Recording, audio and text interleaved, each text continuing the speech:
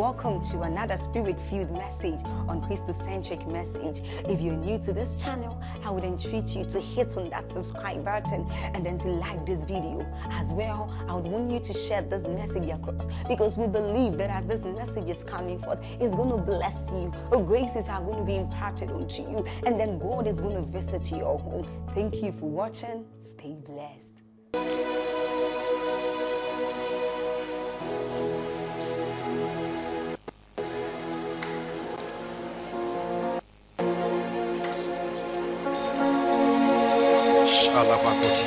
Are you blessing him? Thank you, Lord Jesus, for another moment.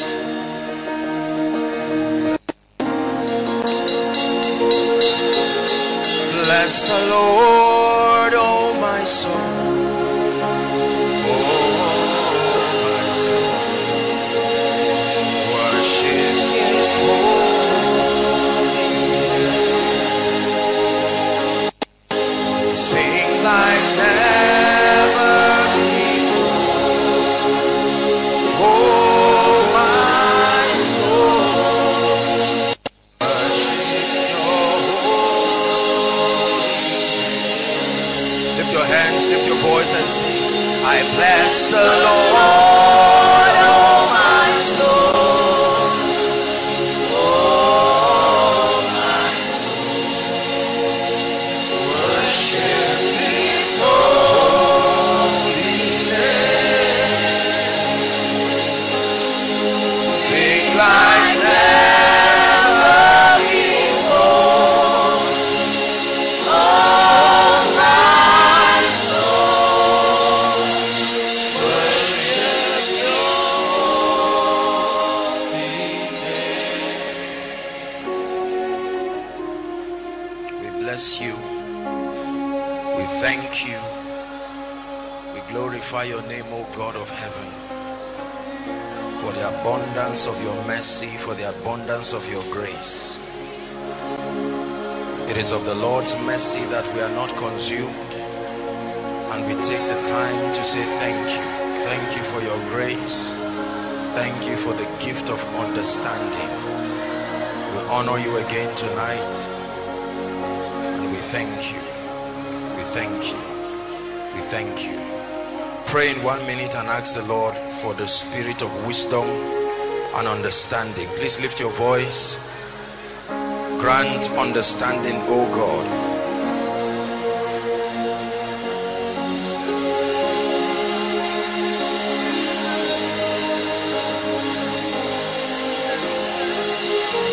Grant understanding in the name of Jesus.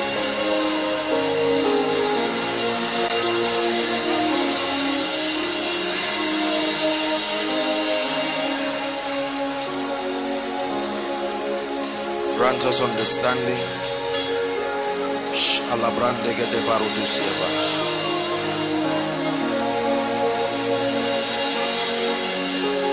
Grant us understanding in the name of Jesus.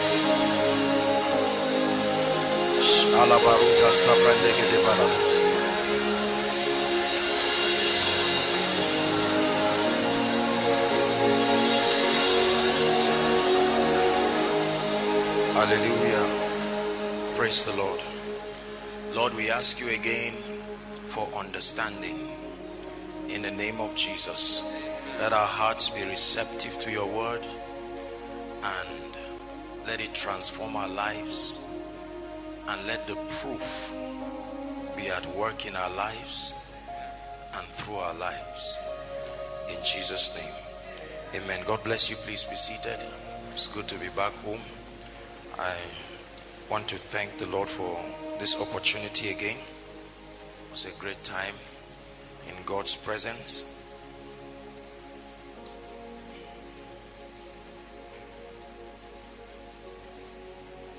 I want us to pray tonight, and tonight's teaching is a call. You know, tonight made me understand again the power of being in the spirit and truly what can happen to a man when you are genuinely connected to the flow of what God is doing. Praise the Lord.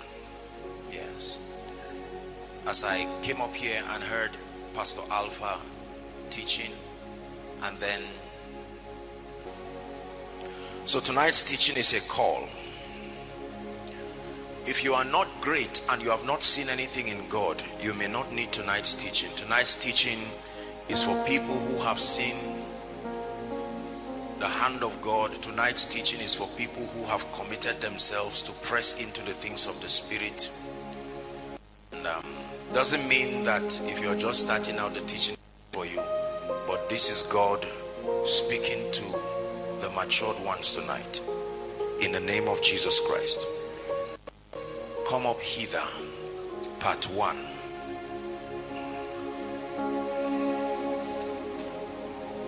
Come up hither, part 1. Unto him who sits on the throne, blessing and honor,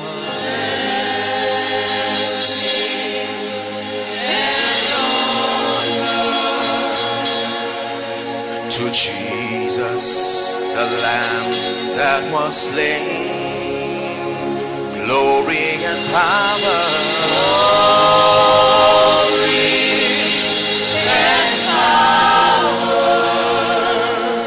unto him who sits on the throne, blessings and honor,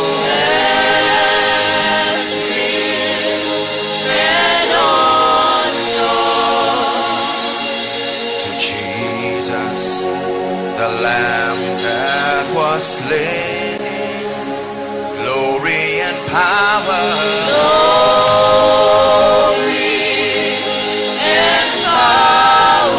forever and ever,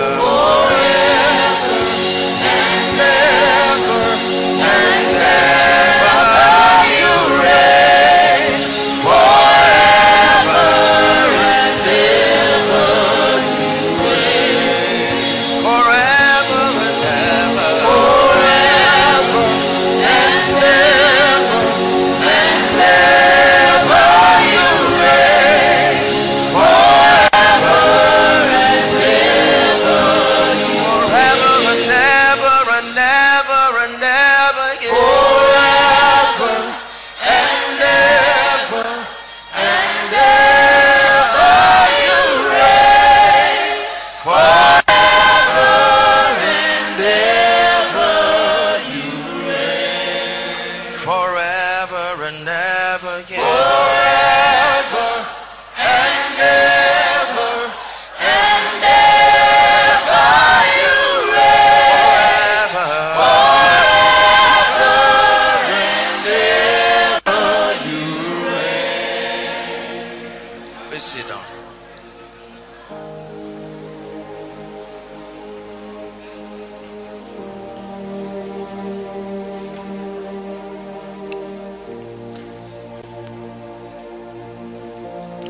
I believe that tonight's teaching is going to be very powerful.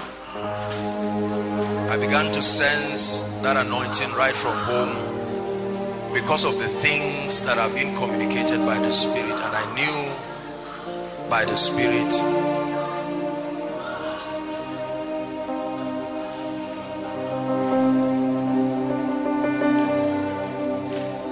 Koinonia is a place of encounters. An encounter makes a revelation real to you.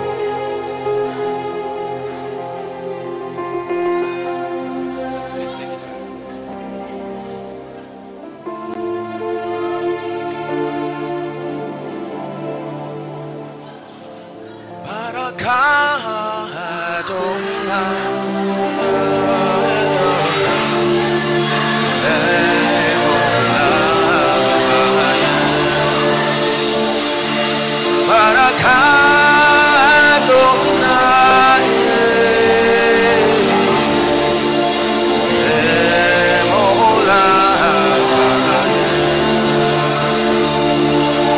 Blessed are you, O Lord.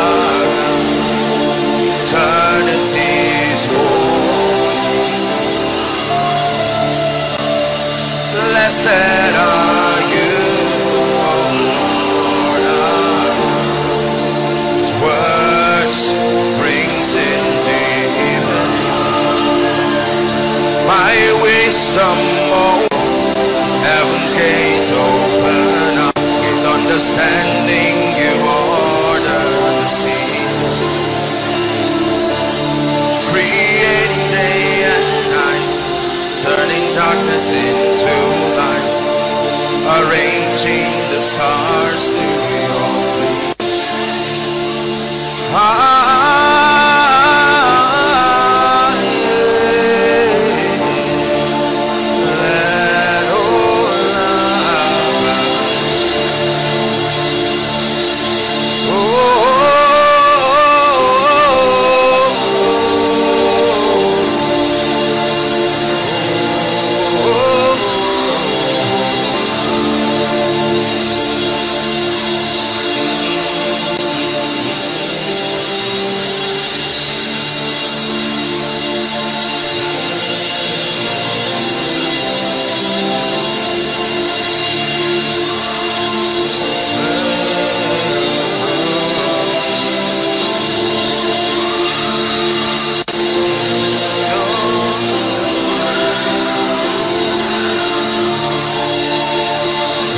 the bread of life, Emmanuel,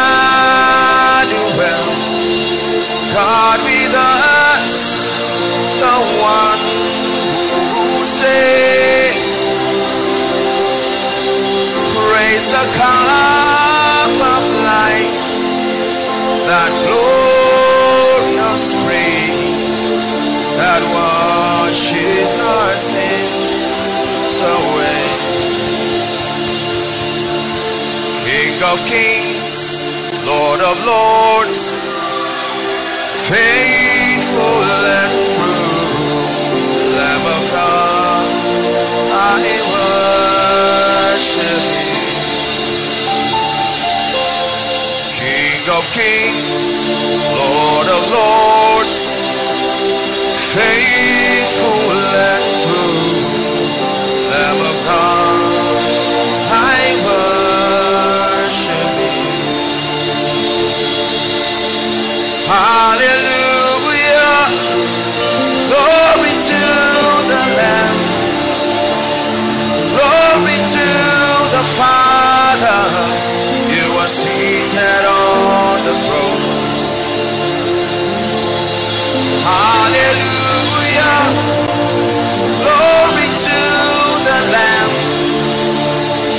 glory to the Father. You are seated on the throne. Adoration to the Father. You are seated on the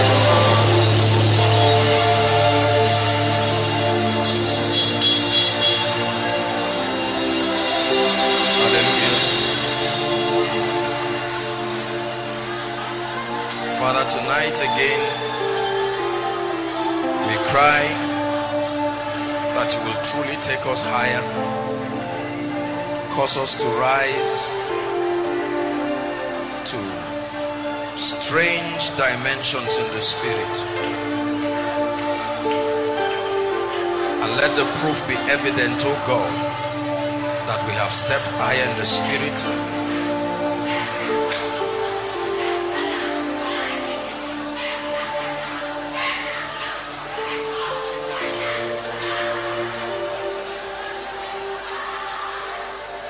Hallelujah.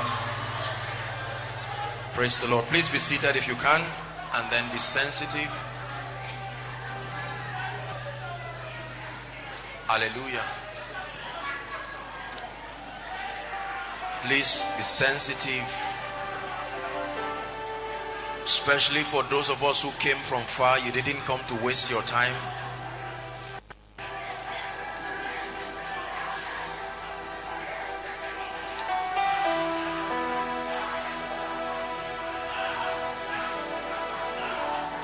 You see, let me tell you something about a call and a ministry. Listen. See, when God calls a man, the anointing is not the only thing that is given. You have to understand this. Every ministry has many standard spiritual features. When God calls a man, please listen, there is an anointing that is upon that man by reason of his knowledge and his personal press into the things of God. There is the anointing that is on the office that that man occupies spiritually. There is the anointing that is on that man by reason of discerning and being part of the current move of God. They are not the same. Are we together? And then there is the anointing that comes by reason of the dimensions that God wants to take people into based on the truths that are revealed. And then at certain levels, depending on the call and what office, there are covenants. Please listen. That means a vow that God made with that man, that as far as it relates to this assignment, I have bound myself to do certain things that has nothing to do with even the vessel. You see that? Then there are angelic manifestations. Listen now. There are angels that walk with believers. There are angelic presence. Please listen. As a believer, he said his angels, he shall put his angels charge over you. There are angelic presence that walk with believers, but there are angels that don't follow a man. They follow anointings. They don't need to know who that individual is. It's an office. The same way they give you an office and there are cars, there are PAs, they don't have to know you. It is part of the equipping of the kingdom. You see that? It's very important. And then there are also angelic presence that signify revelations. It is not only the anointing that gives revelation, the revelation of Jesus Christ, which he gave unto John, his servant. He said he sent it and signified it by his angel.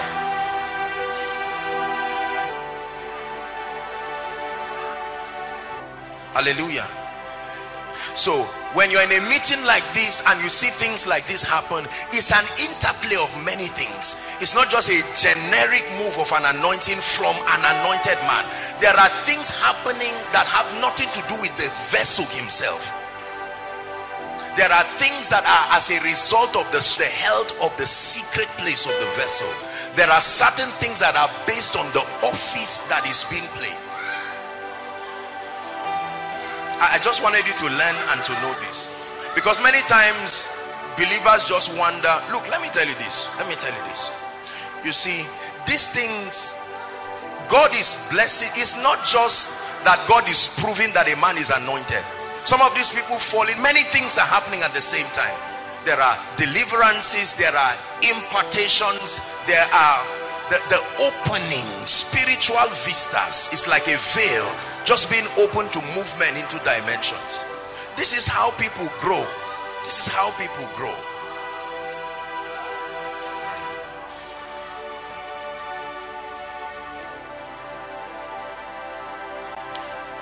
It is not my desire to carry some of these graces and these possibilities and just have people watch it. When God sends a word to Jacob, it is because of Israel, that you will also be able to carry these dimensions. You see, transformation is difficult when there is no reference. So God finds a man that represents a possibility, and then your spirit and your mind is able to comprehend that dimension as true and possible. Then you can release your faith and step into it. Koinonia, we call it. Is it all right if you pray for 1 minute and just ask the Lord? You say, Lord, all the graces, all the revelations. Pastor Alpha led us. No, you don't have to stand. Just pray. Please pray with desperation and hunger.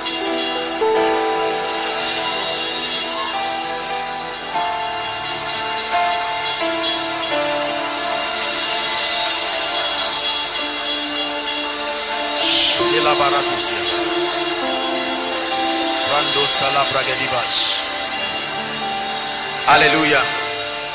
Praise the Lord. Please be seated. Revelations 4. Tonight will be a mighty time. It will be brief so that we'll pray. We pray for grace, we pray for strength. Revelations chapter 4.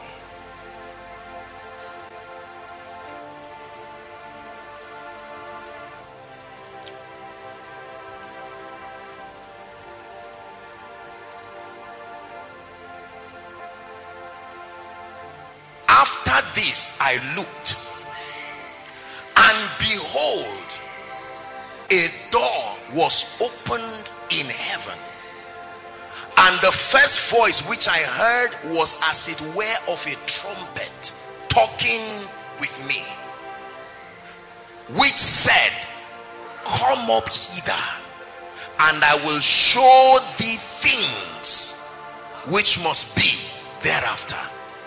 Come up hither, and I will show thee things which must, not may be, certainty, things which must be thereafter.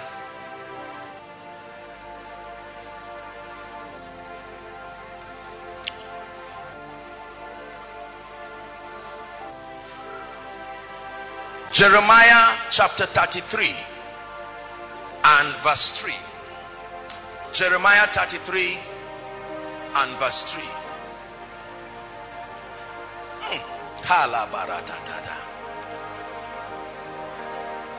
How can I see by myself unless you take over?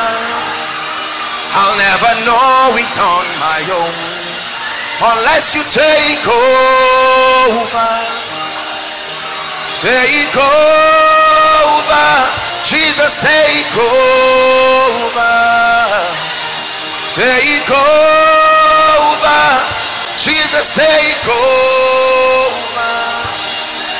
How can I see by myself unless you take over? I will not hear it on my own unless you take over. Take over,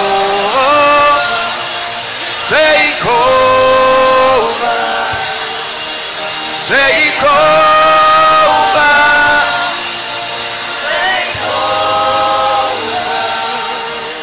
You cannot learn it on your own unless he takes over. You'll never see by yourself unless he takes over. Listen, there are dimensions you can never see by willpower and study. It is given like an initiation. Until your eyes are open, you will never see it. He said, call unto me and I will answer. I will be the one to show you. If I don't show you, you cannot see it. You can study, you can pray, you can fast, but for seeing, you may have eyes, but you can never see it.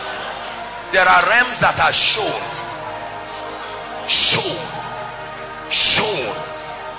It's called fellowship with the mystery. You are brought into oneness with truths and revelations. We'll never know it by ourselves unless he takes over. We cannot know it by ourselves.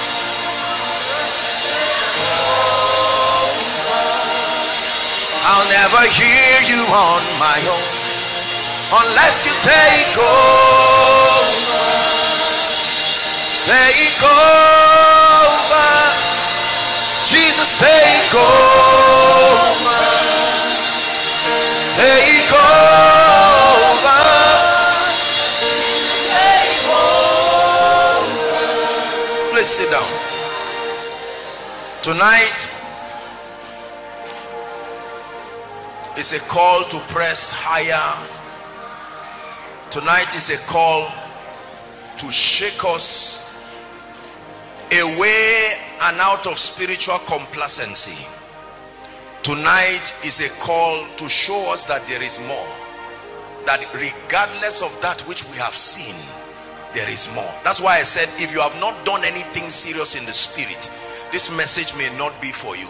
This message is for someone who has healed before, is for someone who has prophesied before, is for someone who is at the cutting edge of the move of God, is for someone who has tasted and seen the power and the glory of God. Tonight's message is for someone who knows what it means to be used by God. Tonight's message is for someone who knows what it means to have the anointing, not guessing. Come up hither, he said. Come up hither to a higher realm of prophecy, to a higher realm of teaching, to a higher realm of visions, to a higher realm of spiritual power. I'm a student of revivals. God has granted me the privilege to study the moves of God. Please listen. And I have studied revivals. I've listened to a few senior colleagues and fathers in the ministry talk about revivals, either based on their experiences or what they were told. Please listen carefully. And I learned this from a man of God, that the current move of God always fights the next move of God. That the enemy of the next move of God is the current move. Because many times, listen carefully, every move of God comes with a level of outstanding results. Every move of God comes with a performance in a higher dimension. And usually, because of the consistency that will come with that move over a period of time, it is easy for those who have mastered the strategy that makes them relevant within that move to plateau in the spirit and not believe that there can be more again. Now listen very carefully. When the healing ministry started, listen carefully, great men like Alexander Dowie and these generals of God, they moved in very strange dimensions. But then a time came when the healing ministry seemed to just plateau, because it looked like men had gotten to the zenith of what they believed that God could do. When the prophetic came, people rose to certain levels and it looked like those who were the highest manifestors of those gifts just stood at a realm.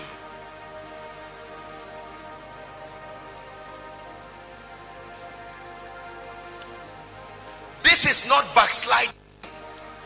This is that you have exhausted every possibility that is within the jurisdiction of that move. There is nothing you can do again as far as that dimension is concerned. You have exhausted it. At that level, you will need Revelations chapter 4. A time will come when you will find out that every dimension you need to see as written for you by God within a level, you have exhausted it. You've read it, you've preached it, you've done everything. And let me tell you this, listen very carefully. I say it with all humility, but I have seen you see, when you start walking with God, because of the extent of the downpour, listen carefully, of visions, of revelations, you are being open to new things. And then especially if you have the privilege of what I call pioneer status, that means that you are the first among the few to introduce that dimension to a territory. Because of the scarceness of that revelation, there will be a lot to do. I mean, you are so full of revelation, you can preach back to back and there are messages. But a time will come when the people within that territory all come into that experience. they are baptized into it. Now listen very carefully. Remember when you were introducing it, because very few people knew about that dimension, there was hunger, and the hunger will always draw you. Anything you say, there will be an applause for it, because very few people could enter that dimension. But with time, everybody will continue to press as you guide them. Listen carefully. You will get to a point where the least has entered, like the Ark of Noah. At that point now, you will find out that together the goal for that season has been met, because God now used you and showed you a dimension. And so for 3 or 4 years, sometimes you will not even need to study anything new. You are so full. It's like an animal that has just given birth and wanting the children to suck. When that happens, let me tell you what happens usually.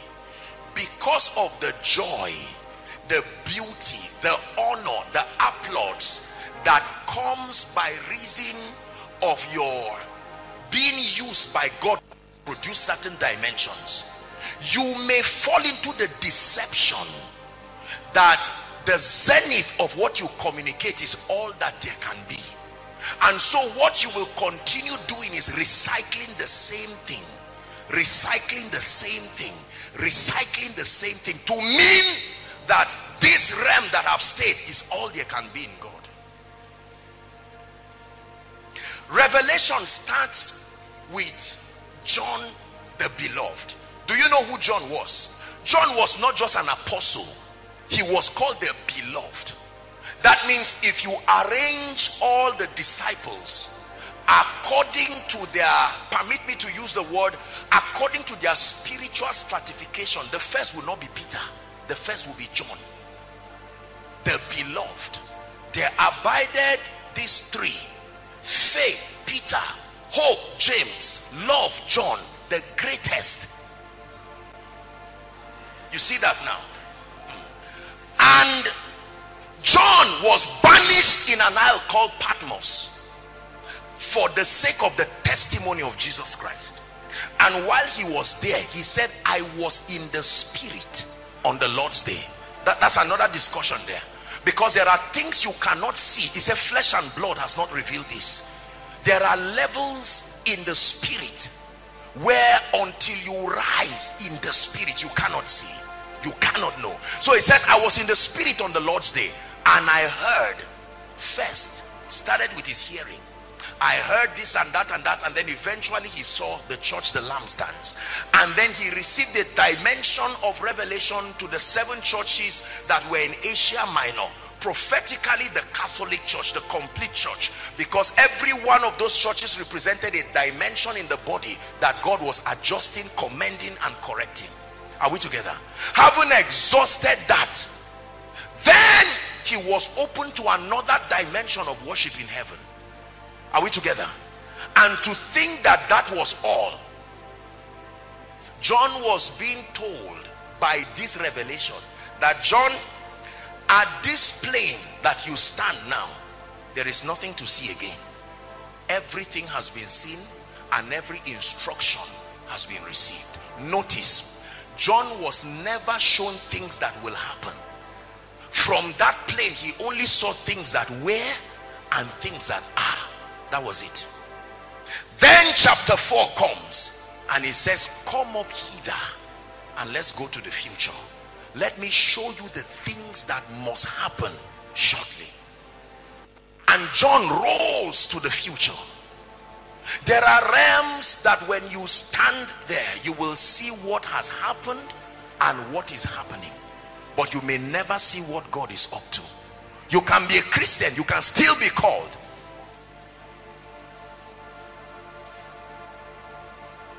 I learned very early in life and in ministry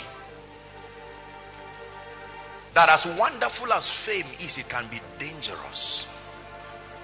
That as wonderful as revelation and leadership is, let me tell you this: if you ever assume a pioneer status in the spirit, you have to be extra careful. Pioneers are usually the ones who hardly finish. Read the Bible. There are few pioneers that finished. Moses leads the people and never gets into the promised land himself. Are you seeing that now? It's very important.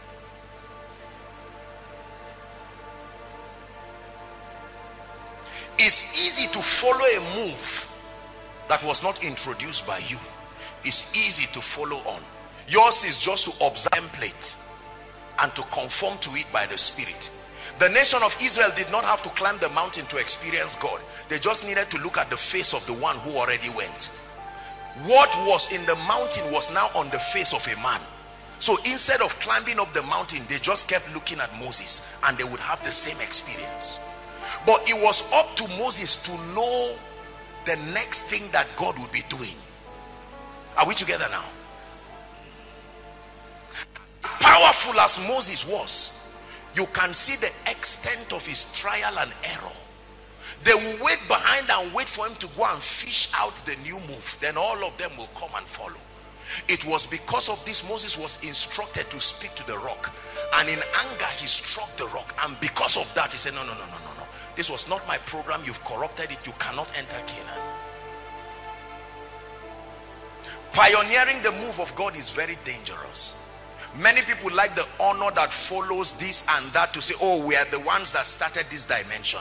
But you see, the thing about it is that because you are at that level, you will feel indebted to that level. You will be emotionally connected to that move. You cannot leave it to the next level.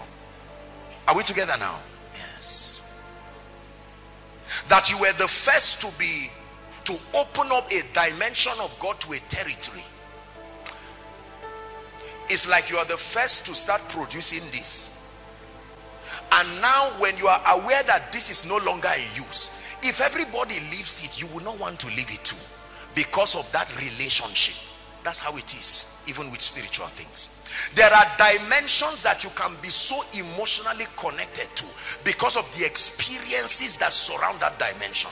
And when another move of God starts coming, you will prefer that the move comes to meet you there, but not to leave that level and to rise higher. That's why I said it is dangerous to pioneer spiritual things. It's a noble cause and it's a noble task, but the burden on it, it will only take the Spirit of the living God to help you.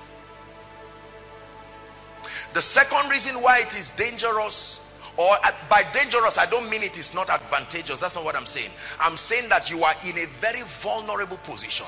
The second is that because of the charisma and the ego, are we together, and the sense of achievement that surrounds that level, the moment you do any other move that is happening within that dispensation that you don't seem to be involved in, you can preach that it is error, or it is satanic, or it is demonic, because you are used to being the starter.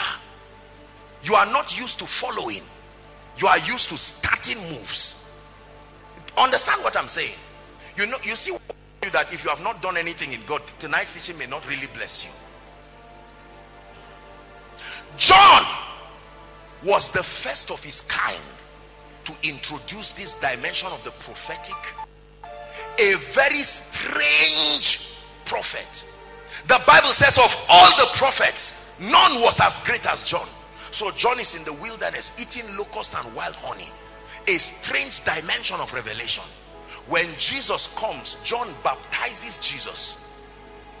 And then he's happy that he's baptized Jesus. Even John said, I may decrease. I'm not sure he understood what he was saying. Now eventually, the disciples of John had to start living to join something that was a move. John was never in one of Jesus's crusades. They didn't hang him the next day. They didn't lock him the next day. John was alive. He was there. He never saw the need, because he believed that the emotional connect and the ego of pioneering things did not allow him to go there. Notice all the people that seemed to be pioneers were those who were offended with Jesus. The scribes and the Pharisees. We are the Sanhedrin council. What are you doing, Jesus? All the followers were excited. What is the new thing? Let us join. If it's bread, we eat. If it's the mountain, we climb. But the scribe said, not so. This is not how we have been doing it, including John. Follow me very carefully. So John is hearing of the things Jesus is doing, and a few disciples who are loyal to him too come back. Look at the pain in John's heart. The people he had raised. I don't know what John thought he would become, but his honor was already there, for his assignment completed. But John probably believed that he would continue to run that ministry the same way Jesus was running it too, like a parallel, whatever it is. And it seemed as though Jesus did not have regard for John, because we never see Jesus making any mention of John. Go and greet John. Oh John, just to tell you your boy is still here. The move continues, and the fame of Jesus is growing. John is threatened. The scribes are threatened. The Roman government threatened. Everything, every day was an episode of mighty things. Listen very carefully. Follow me. I want to show you something powerful. One day, John gets himself in trouble and he's behind bars, about to be beheaded, and he sends in offense. Listen, this is the current move, fighting the next move. Go and confirm. Are you the one that we should be waiting for? Are you the Messiah, or is there another? It was a sarcastic statement. It was not a question that required an answer. John was not ignorant. He was a prophet. And when Jesus had it, Jesus said, I know what the problem is. It's a weakness in men. It's a weakness in pioneers. It's a weakness in those who are trusted to pioneer certain moves. Listen, what I'm teaching you is very deep. You will listen to one message some years to come and you will cry. When God sent you to a region where they do not know 1/10 of the truths that God has taught you, and for many years you become a celebrity and a mighty man, and God begins to do mighty things in and through you, and then one day you will hear and see of things that you were not involved with, and you will, this is the challenge. Oh, let me not go ahead of myself. This is one of the major challenges, with all due respect, of fathers and senior colleagues in ministry, because of the mighty things that God did in and through them, and the dimensions that were introduced. Sincerely speaking, not out of wickedness or whatever, they were so emotionally connected to starting things that they believe that if God is ever to do anything, it is impossible for them to not start it. So when they hear that mighty things are happening and they don't seem to be involved, they think it's to their honor. Whereas John was not there when Jesus commended him as the greatest prophet. In other words, as far as this move is concerned, receive your crown. You have done a great job, but let the program of God continue. And if you are interested, you will have to humble yourself and join that move, provided you are not pioneering it. I will show you those who got it right in the Bible. One of them was Mary. No woman as a virgin had ever gotten pregnant. It was a new dimension. Now Mary had a right to sit down and say, my son Jesus, my this, my that. But when she discerned there was a new move, she followed them to the upper room and waited quietly. The mother of Jesus, among the 120 who would receive the Holy Ghost, was it not the, before some of them were born, she had been relating with the Holy Ghost? It was the Holy Ghost that got her pregnant, and now she's coming to receive him in another dimension with humility. You understand what I will teach you? You will never miss any move of God. If you don't get it, there are moves that will leave you. You will stand in shock. It's not backsliding. You will just say, Lord, when did this cloud pass me?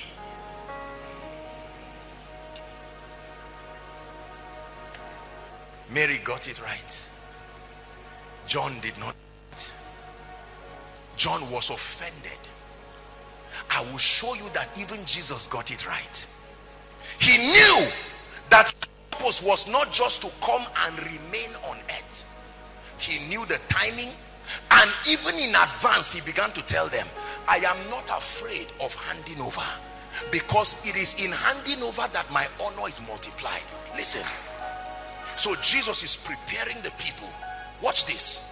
And then he uses a very dangerous statement. It is expedient that I go. They said, no, you must remain here. You will be king. We ate bread. We like you. Remain.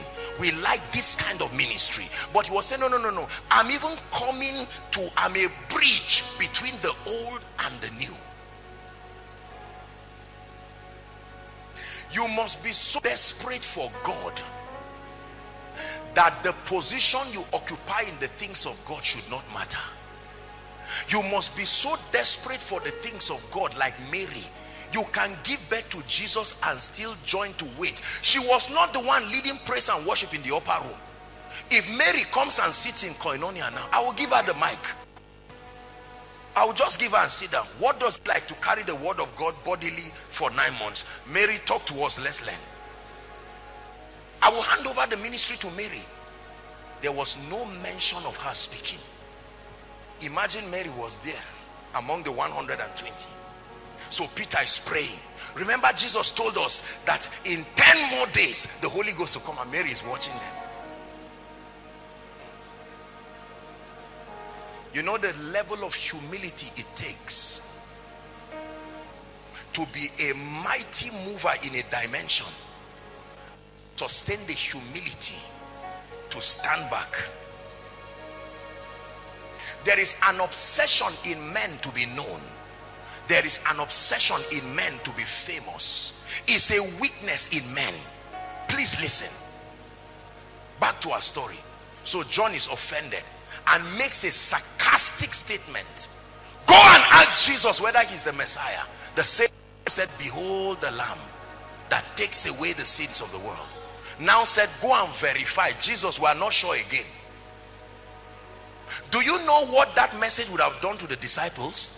They would have said, if Prophet John is now doubting Jesus, it means we have to be careful. It was a sarcastic way of saying, be careful with that meeting. Be careful with that move.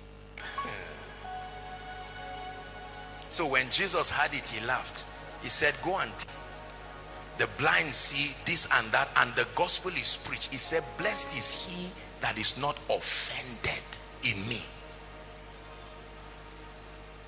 Then the disciples were now at the center stage, and one day, listen carefully, they heard that there were other people who were not part of their camp. There were some powerful miracles happening somewhere, and the disciples said, Jesus, what is going on here? And Jesus laughed. He said, you guys want to make the mistake of John. Whoever is not against us, whoever is not against us is for us. They were so happy. There was a time, remember the mother of James and John, she wanted to come and see him. The disciples stopped her and said, what is it? We're in a move. We're enjoying. You see why they were angry when Jesus said he was going. They said, well, what is all this one now? So what is our own take on this? You have created trouble for us, and now you want to leave. You are not going anywhere. And Jesus said, no, it is expedient that I go. I'm going because you will now be on the center stage with the Holy Spirit. And they refused. Jesus was secured enough to finish his assignment and to step back to say, Spirit of the living God, these are the ones that represent the next move. Use them mightily. I will still be glorified. I'm digressing to make this statement so that you will understand. I have seen a lot of people who started great things in the body, and today they are not benefactors of the next move because their attachment and their ego will not give them the flexibility to blend into what God was doing. And so because they are being inert in the next move of God will have to require an explanation. So they will fabricate an explanation that communicates error, and they'll say, forget about those people. That's one of the reasons why so many people have insulted the prophetic today. I know that the prophetic has its own errors. I know if the prophetic has its own imbalances. But many people, because the dealings of God at that time did not open up to this dimension. There are people, for instance, who will see what just happened here and say, no way, God does not move like this. This is nonsense. Just because God did not move the way he was moving before does not mean he's not the one moving. The flexibility to discern the next move of God, and that if you are interested, you open up your heart and say, Lord, I must not pioneer that move to join what you are doing. If it is God and it brings glory to you, I'm on my way going. It's a very difficult thing. Difficult thing. If you are a follower, it's okay. But if you are one who moves, why will you see Mary among the 120 sitting quietly?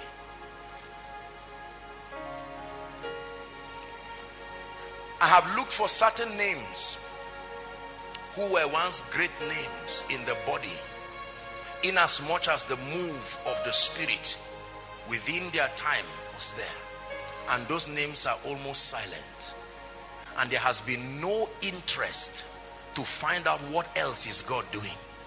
And sometimes they have begun to teach that, look, anything that is outside the scope of what we know is nonsense. That is a dangerous thing. That is the mistake of John. John would have followed Jesus quietly, and he would have died honorably. There would have been no reason for being beheaded. In every crusade, Jesus would have given him honor. Even the scribes were given honor. As terrible were they, never sat outside. They sat inside. They hated him, but at least they followed. They followed. Nicodemus came one day and said, Jesus, let me tell you, we are not stupid. We know. We know. We see what you are doing. We see the formation of a new move. We know that you are a man sent from God. For no man can do these things except God be with him. Except God be with him. I'm taking our time to establish this before we begin to build. I just felt it strongly in my spirit to tell us. Do you know why I'm saying this? Zaria, hear me. You are a privileged place. This is a place that God has put his hand very strongly. And many people from here, listen, God is distributing people from this city across several places. And you see, when you get to some of those regions, you will be surprised that as cheap as some of these revelations we trivialize are, you will find out that some of those regions are in utter scarcity. And you will be so relevant within a period. And if you do not sustain the discernment to know what next, when people come into that dimension and you don't know how to come up hither, you will be in big trouble. You will become the biggest enemy to the next move of God. Alexander Dowie was a mighty healing evangelist. Listen carefully. He created what we call Zion, the Zion city. Are we together now? When, you know, then they didn't have internet and communication was not strong. So you couldn't know what was happening in another part of the world. Dowie was doing a mighty work until a strange woman later appeared called Maria Woodward-Eater. Listen, when Maria Woodward-Eater appeared, she introduced a dimension of the move of God that they call presence evangelism. That was when people will fall down like this and literally freeze in the same position for hours, having heavenly encounters. And she was a woman. Until then, Dowie was not aware that something was happening at the other side of the world.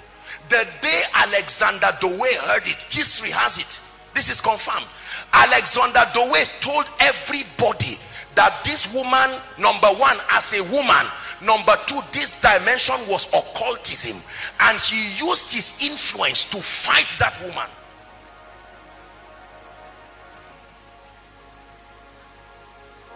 Her first husband joined that conviction and fought her till he died. The current move of God usually will be the biggest challenge to the next move of God. The same way the law was the biggest challenge to the grace of God. Remember that the Sanhedrin Council started by the impartation of the spirit of Moses upon 70 elders. That's how it started.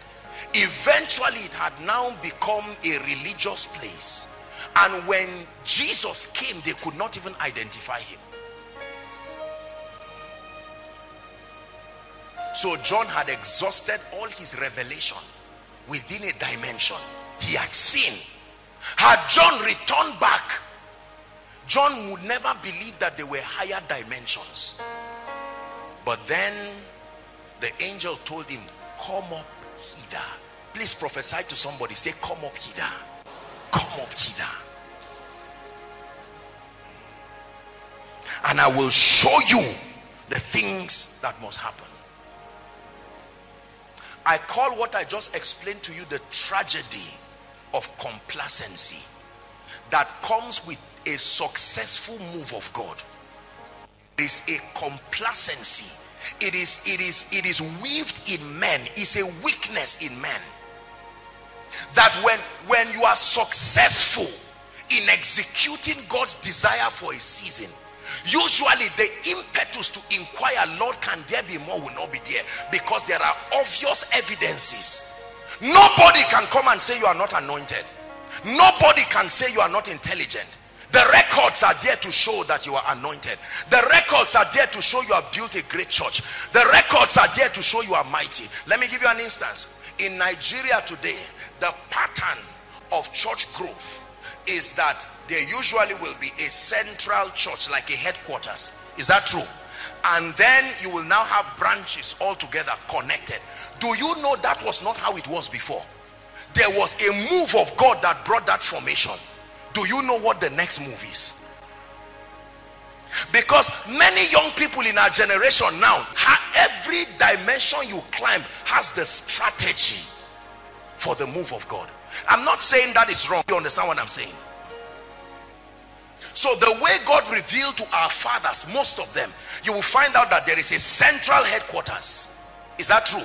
That coordinates everything. Then there are branches around the world. It was never like that in the history of Nigeria. In fact, before that time, the strategy was to have a small church and be dangerously anointed and just hide there like a seer. And your job is to part and release people. That was the strategy. Men like Apostle Babalola. It was after his death that CAC expanded like that. The apostolic church and all of that. When you read about them, most of the great pioneers of the churches we have today, especially around the West, when they were the way they were small. Look at Redeem, for instance. The founder, they had not received the blueprint of establishment and expansion like that. Our fathers stayed with God, and God said, for this move that I am bringing, this is the strategy I am revealing. Are you seeing that now? But as wonderful as that is, it can be dangerous for someone in our generation to just mechanically begin to envisage, because in the next 20 years technology has taught us that you must be at the cutting edge of evolution. The same way it is scientifically, that's the same way it is spiritually. So if in our generation your dream is to have branches in every state, you are already at the verge of missing something serious, because that is not the pattern that will come. We must be able to stay and say, Lord, what is the pattern? As at the time that move started, there was no internet to agree, so the advantage of connectivity was not there. Do you know what the move of God will be now that internet is an advantage? That a man can sit in his room and be talking to the whole world. It's dangerous to be where God was. It's dangerous to be where God was. He said, holy, holy is the Lord God Almighty, who was, who is, and who is to come. It's a dangerous thing to be where God was. It's a dangerous thing to be involved in what God was doing. You have to posture yourself to be relevant in what God is doing and what he's about to do. Your current level, at your current spiritual level, you can only see what God is doing. That's the limit. If you want to see the future, you must come up hither. From Revelations 1 to 3, there was nothing futuristic. It was a revelation of things that were and the things that are. The moment he wanted to see the next program of God, he was asked to rise to a higher dimension. If you're with me, say amen. So we must trust God for grace to conquer what I call the tragedy of complacency. Please be careful. When you are the greatest of your kind within a territory, pray more, fast more, because the rest are waiting for you to move. And if you don't move just like you, they will stay. And can I tell you something? Usually when the move of God comes, all the followers are just faster, because there is no embarrassment, like the disciples of John. It is usually you. You see, which is also another reason why, listen, men of God, we must teach as though there is more in God. It is dangerous you are teaching doctrines. Doctrines will not change. They are exact spiritual precepts given to the saints. But when you are studying the life, the character of God, you must create a lot of flexibility and in the position of a student even before your members, so that there is no embarrassment if and when you have to adjust to the things that God is doing. If you're with me, say amen. An arrival mentality is a dangerous mentality for a Christian, for a man of God. An arrival mentality. I've seen miracles, I've seen signs, I've seen wonders, I've seen the move of God. But could it be that there's more in God than you've not seen? Now I'm going to make a very serious statement. I want you to listen. Mention names is a father of faith that has gone to be with the Lord. Well-respected voice in the body, our great, I call him great-grandfather now, Papa E. Hagin. When you read Hagin's books and you see a lot of things that Hagin wrote, you will know that Hagin was absolutely at the cutting edge of what God was doing at his time. But when you read Papa Hagin's books with the lens of what God is doing now, you will find a lot of gaps and the need for improvement, which is proof he succeeded. It's not proof that he's weak. It's proof that he succeeded. He left us a template, a ladder to build upon. It was Papa Hagin that wrote things like the anointing of the Spirit. The only medium that the anointing can move upon is a prayer cloth. And he's right, because he saw it in the Bible. But now we know that that is not absolutely true. It was a dimension of truth that was seen based on him. The anointing of the Spirit is as limitless as God himself. Are you getting what I'm saying now? It's very important. Let me tell you this. I have seen visions of the coming move of God, and I have been stretched myself because of the dimension of the things that will happen. Those dimensions will be fought tooth and nail. When I say tooth and nail, there are dimensions that even as a strong believer, you will need grace from God. You will need to look well from the lens of scripture. Is the reason why God is grounding us on the word now, so that when that dimension comes, your dexterity in the word will make you be. Listen to what I'm telling you. There are things we have not yet seen on earth that must happen before Christ comes. The Bible records it. There are dimensions we have only spoken about. The prophet said it. If as I'm standing here right now, you just see this mic, on the table and I'm out. I'm gone. By this night, an internet is going to say, finally exposed the voodoo power. Even from this example, some of you are already afraid for me. Apostle, don't do it. Oh, you see, let me tell you this. Yet we read in the Bible that the Spirit took Philip and told him to join the chariot of a man, not in a vision, a man dematerialized, entered the realm of the Spirit, reformed back and stayed on a chariot. And the eunuch was afraid. He didn't run away. He told Nathanael, you will see greater things than this. He told Nathanael that you will see heavens opened and the angels ascending and descending upon the Son of Man. Let me tell you this. The miracles that have stretched us now and the dimensions of the power and the word of God will be child's play compared to the things that God has, because the pride of men and this cosmos, there must be the introduction of something so divine and powerful to bring the kings to their knees. This current level cannot bring the kings to their knees again. You can, what you call now the move of God, go to Dubai, go to Singapore, go to the US and challenge them. They will look at you and say, stupid, this is what you came to tell me? Let me tell you the truth. We are not going to win the world just by charity. I believe in charity, don't get me wrong.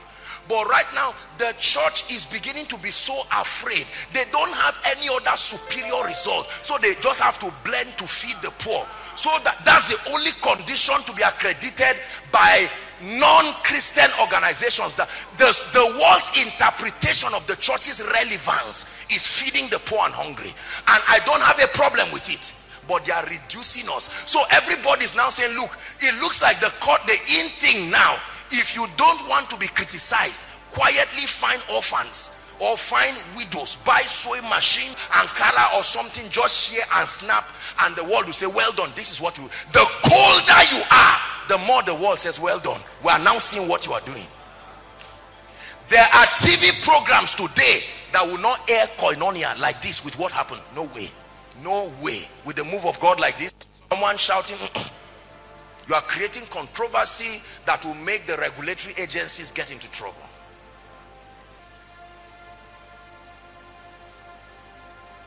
Like I said, if you're a new believer tonight, you will need extra grace from God. That's why I pre-warned you already ahead of time.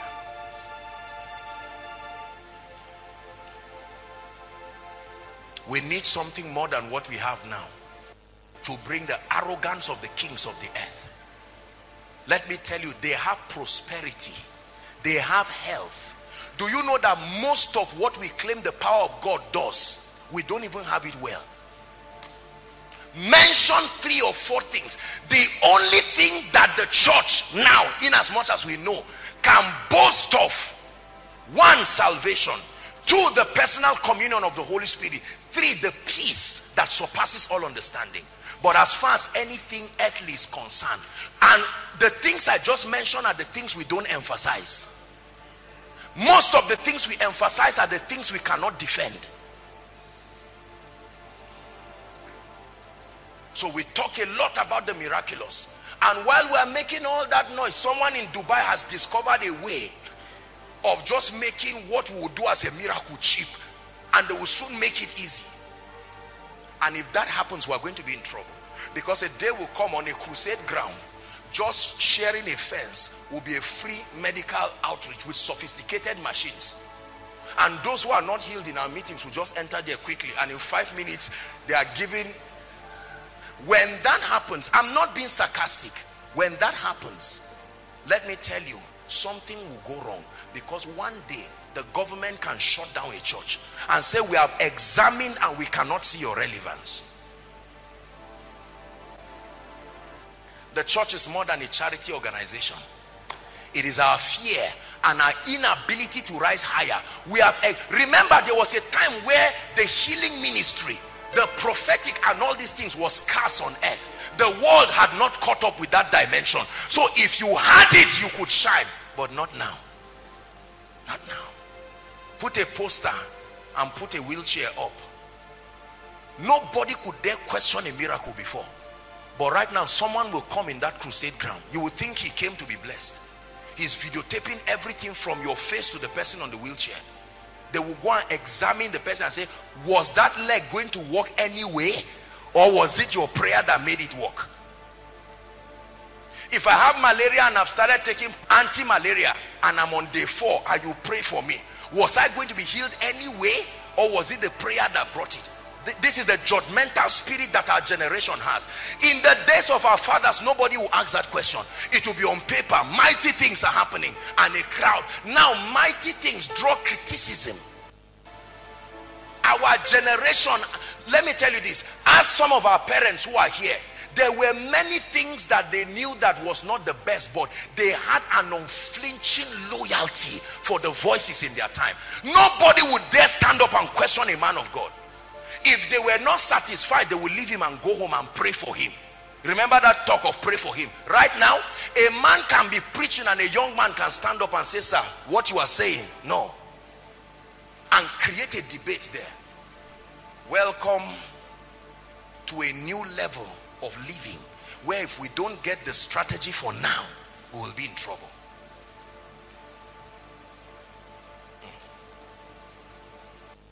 Are we together? Thank God for prosperity.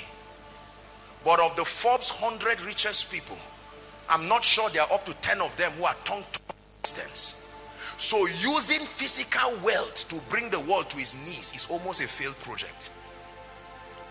Because there are some of these people who have given 95% of their wealth. I'm not aware of any believer who has done that now. I may be wrong, but I'm not aware. It means he must take something more than money. If it's education, the best institutes in the whole world are not Christian institutes. My brothers and my sisters, let me tell you. Whether it's research, whether it's medicine, whether it's whatever, we have to be honest. If it's in terms of well-meaning civilization and all of that, go to heathenistic nations that have no for God and look at level of development, infrastructure. You look at all of these things. Many of them are already the future of Africa in the next 30 years now. What then will bring the kings of today's world to their knees? When Moses went with a rod to meet Pharaoh, Pharaoh said, nonsense. You left the wilderness to come and show me a rod to become a snake? I am Pharaoh. You show me more.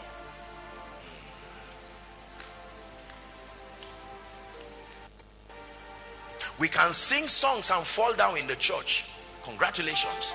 But let me tell you, we need to take something out that can bring the kings to their knees.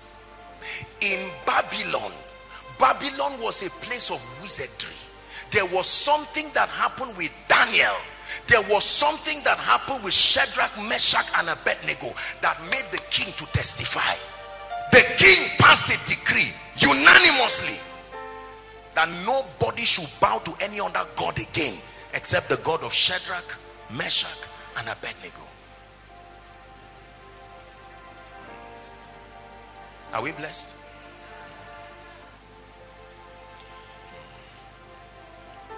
We must receive grace to not ever believe that what we have seen is all there is.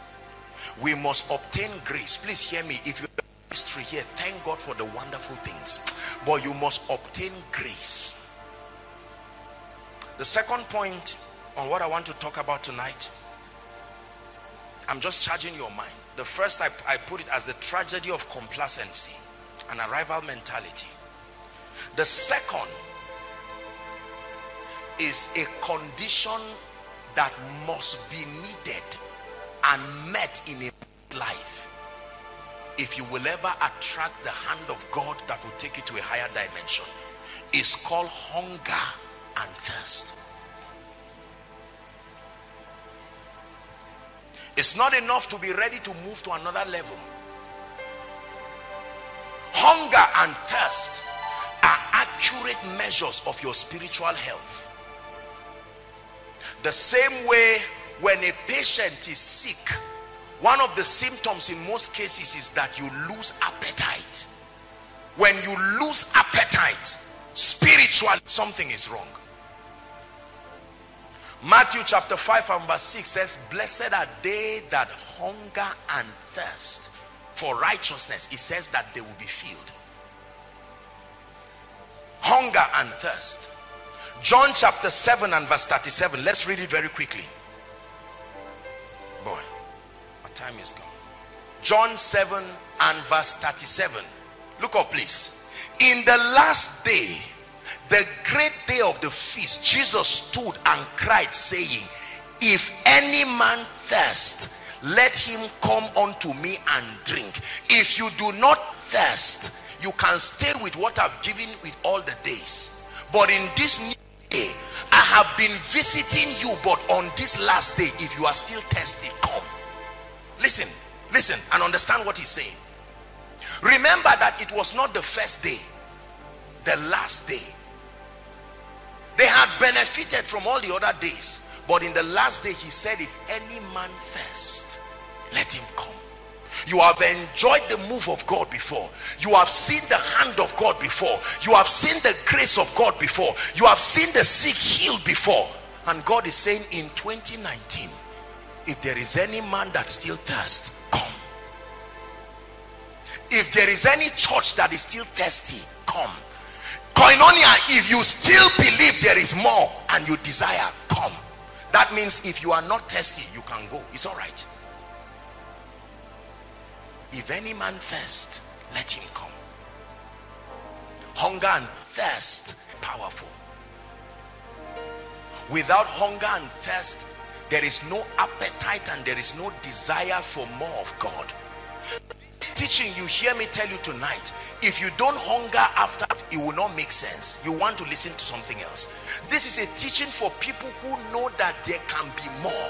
This is a teaching for many people who know that, Lord, I've seen you do a lot of things, but I know that there is more in you. There is more in you. This was the mistake of Lucifer. Lucifer saw a dimension of God. He was the custodian, the librarian of heaven, and by the strength of everything he saw, he believed he had exhausted all there was in God. And then he wanted to rise to run a parallel government with God, and there was judgment in heaven. And he was brought to his knees.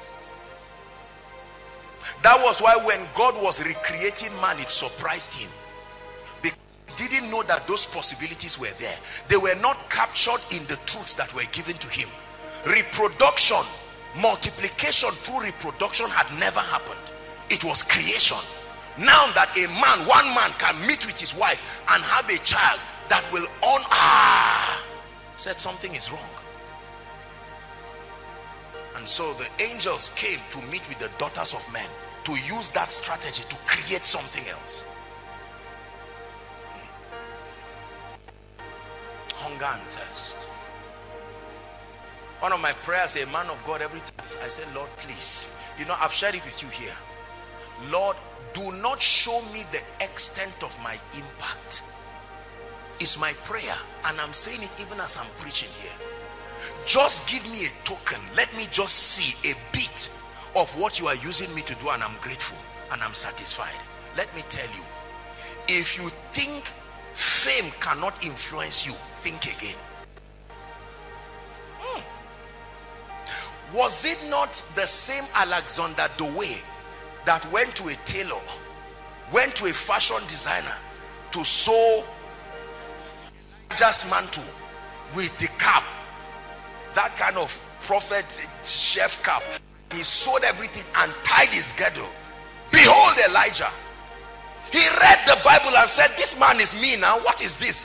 What has he done that I'm not doing? They first started saying you are Elijah. They said, no, all glory be to the Lord. But the time came, they said you are Elijah. It's true. There are things you will not believe now. Keep rising. Tomorrow they will say it and you will believe it. How do you think people become Jesus? I don't mean image of Jesus, likeness of Jesus. Some gentlemen came here one time from Kano. Remember those Jesus guys and the apostles? Now I say, I don't know if they are here, but they came, some gentlemen, immediately after service. And one of them came for altar call. As soon as they were done, I just saw the gentleman. He said, was it Judas? One was Judas, one was Jesus, and this young man came from Kano. As soon as I saw them, I gave them a big hug. I said, look, my Jesus friend, let me tell you something. You are in the image, listen, please, I'm teaching. You are in the image of Christ, yes. Are we together? You have attained oneness with Christ based on the doctrine of the gospel, yes. You are in Christ, one with Christ, yes. Are we together now? The Holy Spirit represents the presence of Jesus in your life, yes.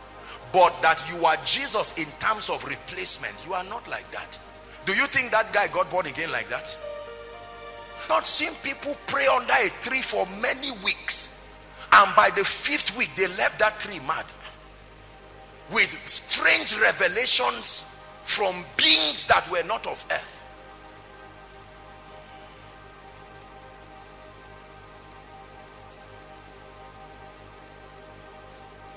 Pride is a dangerous thing. Fame has a side effect. When people begin to clap for you, sometimes it becomes embarrassing to step back and let Jesus be seen, because spotlight is sweet. Oh, mind mediocres. Spotlight can bless your children's children. So when the spotlight is on you, you plan to be there forever, so that when you shift, your child too will be there. When you shift, your grandchild too will be there. But there are times when Jesus says that you decrease, that you will increase. And many times it is embarrassing. You know, I go for meetings, and when I see the mighty things that God is doing, or sometimes when I'm teaching and the teaching grace is really on me, I see the shock and the wonder on the people, and I say, oh dear, don't be deceived. You're only watching a puppet. There is one behind me. May I never be ashamed to let the world know that I am nothing without him. This is not just some humility creed. There are many proud people who say this thing I'm saying. It's very true. You must get to a point in your life where you are not ashamed to stand back and tell the people, it is Jesus. Jesus ever, Jesus only. He says, and I, if I be lifted up from the earth, I will draw all men to myself. Let's get back to what we're discussing: hunger and thirst. There are times as a man of God, it will be embarrassing at your spiritual level to now join the flock to kneel down and cry for a greater dimension. You kneeling down for? The flock can kneel down. I'm kneeling down. This guy is standing. Are we together? Watch this. A time can come when everybody is crying for more. People are rolling on the ground and saying, Lord, search my heart. And as a man of God, it's not any personality difference. You've led them to the throne room and you are just standing there. There's no need, because you have become the throne room yourself. You see, deception is subtle. So you will tell them to fast, and you too, you will not fast. What's the need? I mean, whether I fast or not. You see it now. That if you want to be captured in every move of God, same hunger that made you climb a tree like a monkey and held on to one branch and cried there and said, God, I will not come down from this tree except you bless me. And God said, come down, I will show you what you want to see. If that same hunger is not there, now you can stay in a 5-star hotel. Listen, now you have all kinds of entourage. Do you know, sometimes I look at my life today and I thank God for what God has done. Many times, there are times that I wish that I had my life back in the days when nobody knew me. Fame can be destructive even to your spiritual life. I can't go out freely. I can't eat freely. I can't be myself. You see that? I can't stroll out to just enjoy.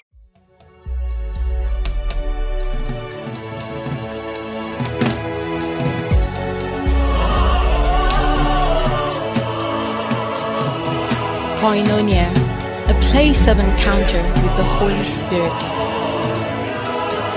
and transformation by the principles of God's kingdom.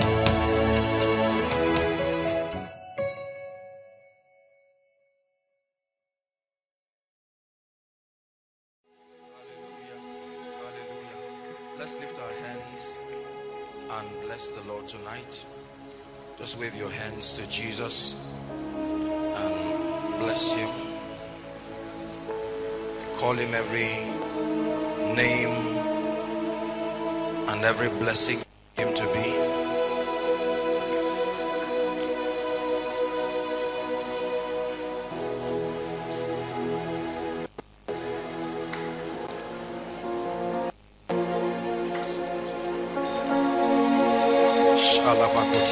Are you blessing him? Thank you, Lord Jesus, for another moment.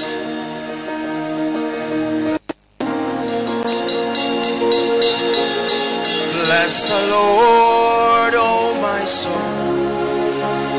Oh, my soul. Worship his holy.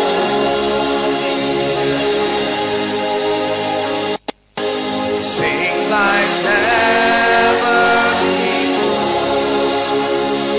Oh, my soul. Worship your holy. Lift your hands, lift your voice and sing. I bless the Lord, oh my soul. Oh, my soul.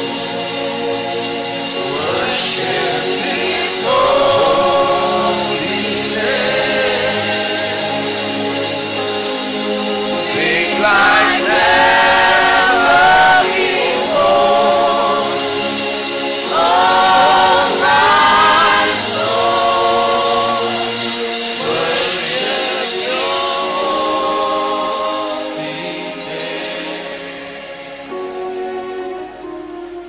We bless you. We thank you.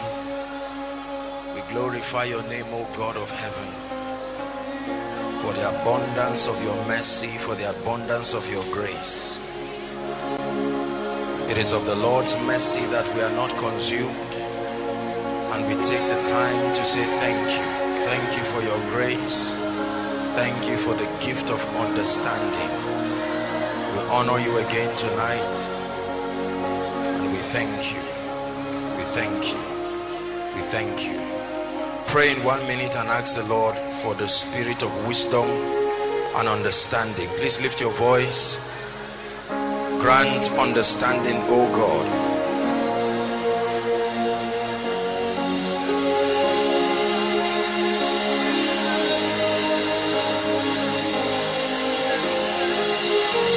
Grant understanding in the name of Jesus.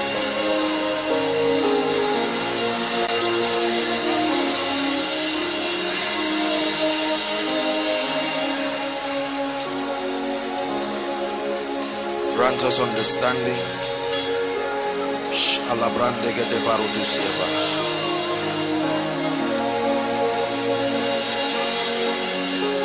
Grant us understanding in the name of Jesus.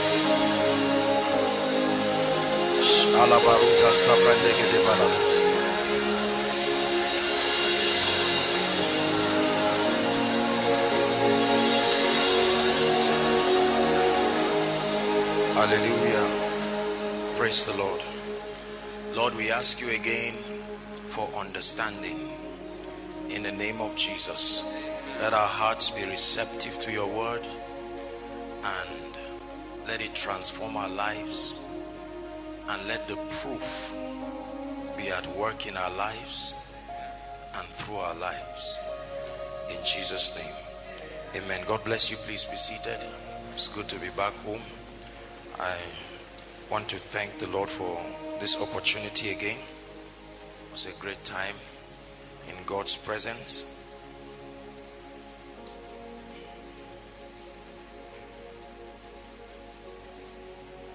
I want us to pray tonight, and tonight's teaching is a call. You know, tonight made me understand again the power of being in the spirit, and truly what can happen to a man when you are genuinely connected to the flow of what God is doing. Praise the Lord. Yes. As I came up here and heard Pastor Alpha teaching, and then so tonight's teaching is a call.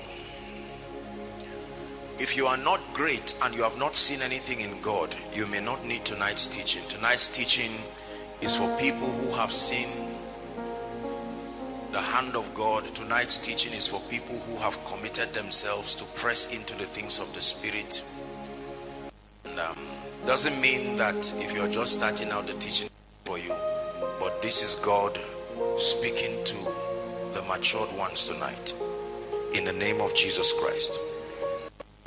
Come up hither, part 1.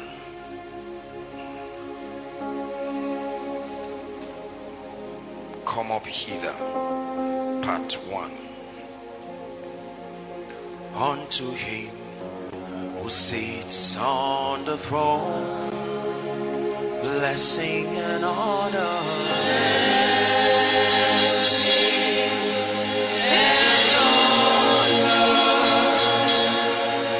to Jesus, the Lamb that was slain, glory and power,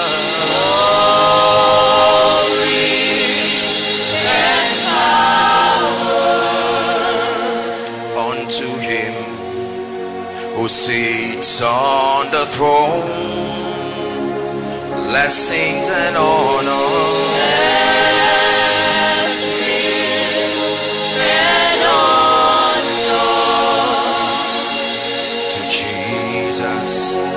the Lamb that was slain, glory and power,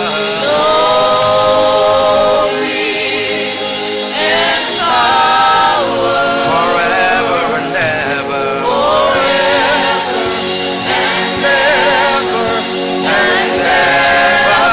you reign, forever and ever. Forever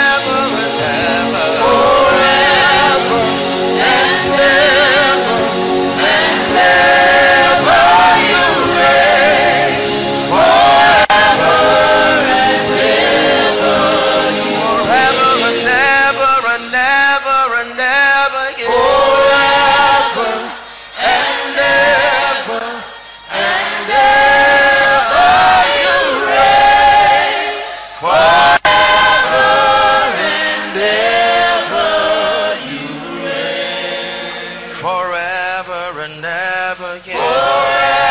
Forever and ever and ever, you reign, forever and ever, you reign. Please sit down.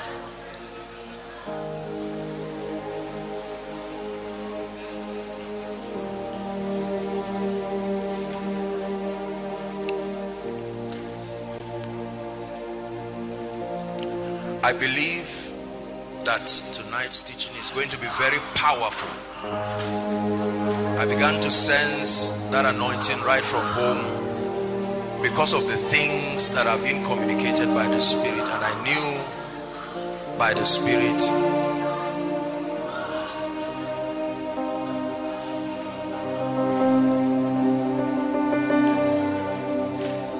Koinonia is a place of encounters. An encounter makes a revelation real to you.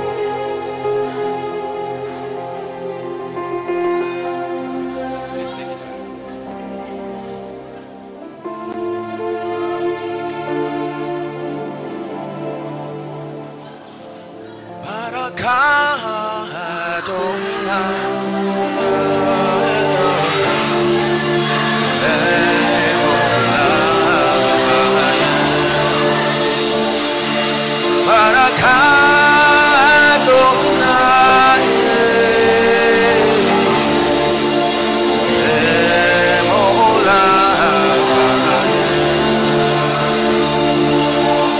Blessed are you, O Lord, eternity's hope. Blessed are you, O Lord, whose words brings in deeper. My wisdom, oh, heaven's gates open up. With understanding you order the sea, creating day and night, turning darkness into light, arranging the stars to your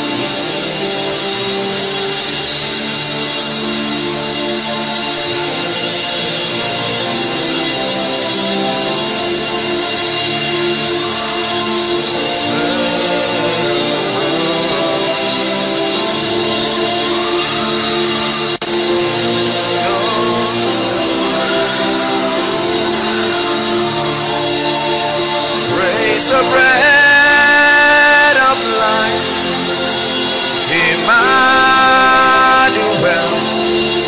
God with us, the one who saves. Praise the cup of life, that glorious spring that washes our sins away. King of kings, Lord of lords, faithful and true, Lamb of God, I worship you. King of kings, Lord of lords, faithful and true, Lamb of God, I worship you. Hallelujah, glory to the Lamb, glory to the Father. You are seated on the throne. Hallelujah, glory to the Lamb, glory to the Father. You are seated on the throne. Adoration to the Father. You are seated on the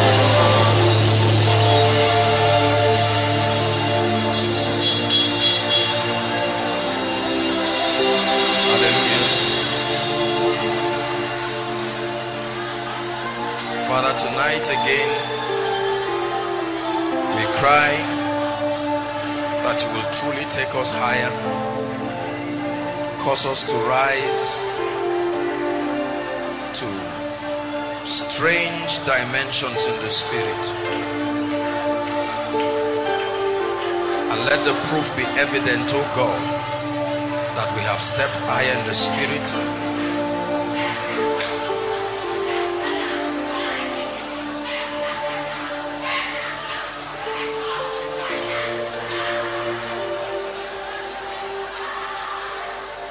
Hallelujah. Praise the Lord. Please be seated if you can, and then be sensitive. Hallelujah. Please be sensitive, especially for those of us who came from far. You didn't come to waste your time.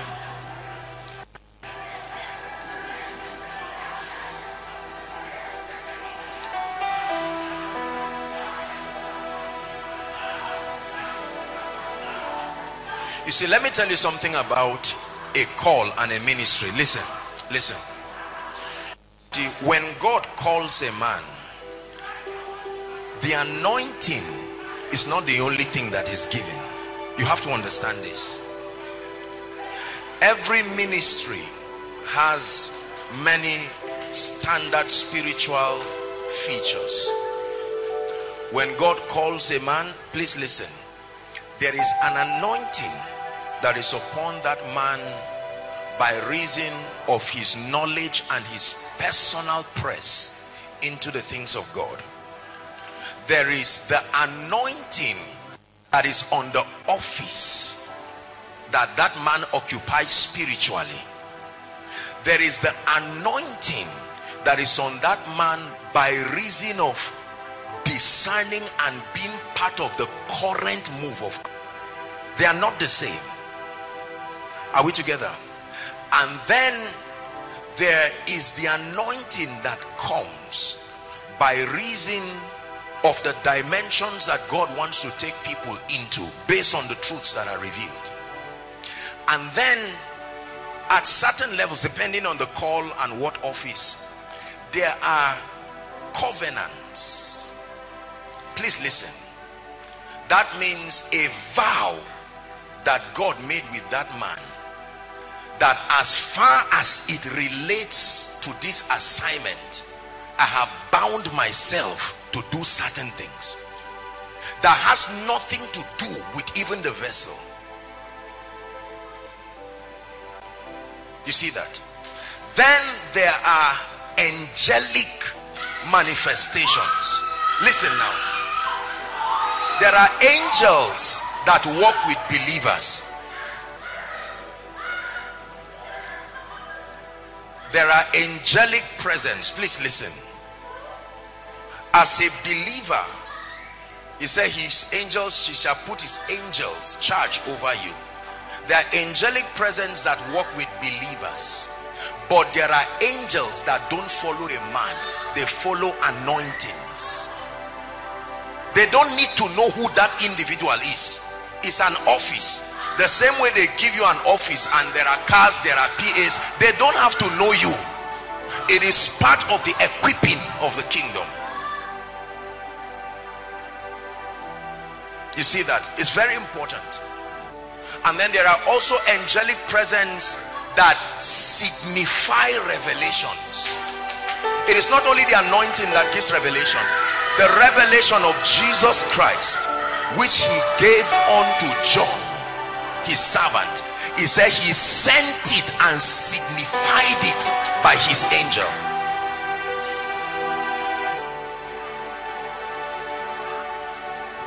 Hallelujah. So when you're in a meeting like this and you see things like this happen, it's an interplay of many things. It's not just a generic move of an anointing from an anointed man. There are things happening that have nothing to do with the vessel himself. There are things that are as a result of the health of the secret place of the vessel. There are certain things that are based on the office that is being played. I just wanted you to learn and to know this, because many times believers just wonder. Look, let me tell you this. You see, these things God is blessing. It's not just that God is proving that a man is anointed. Some of these people fall in. Many things are happening at the same time. There are deliverances, there are impartations, there are the opening, spiritual vistas. It's like a veil just being open to movement into dimensions. This is how people grow. This is how people grow.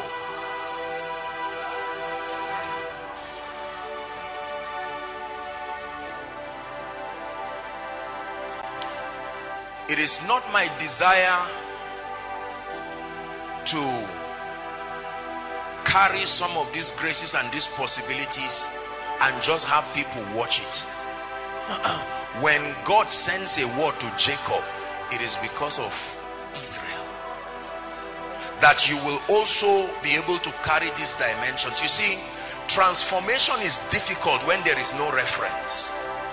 So God finds a man that represents a possibility and then your spirit and your mind is able to comprehend that dimension as true and possible, then you can release your faith and step into it. Koinonia, we call it. Is it all right if you pray for 1 minute and just ask the Lord? You say, Lord, all the graces, all the revelations. Pastor Alpha led us. No, you don't have to stand, just pray. Please pray with desperation and hunger.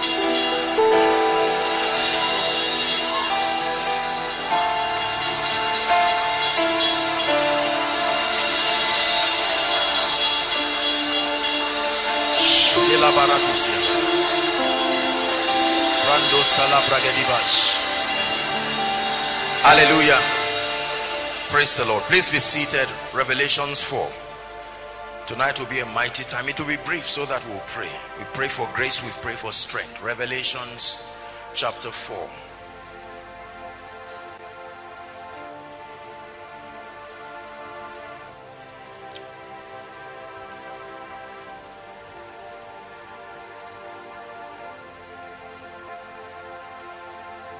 After this I looked, and behold, a door was opened in heaven, and the first voice which I heard was as it were of a trumpet talking with me, which said, come up hither, and I will show thee things which must be thereafter.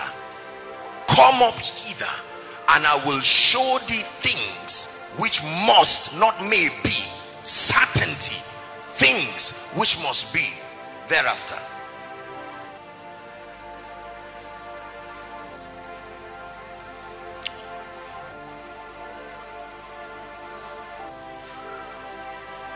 Jeremiah chapter 33 and verse 3.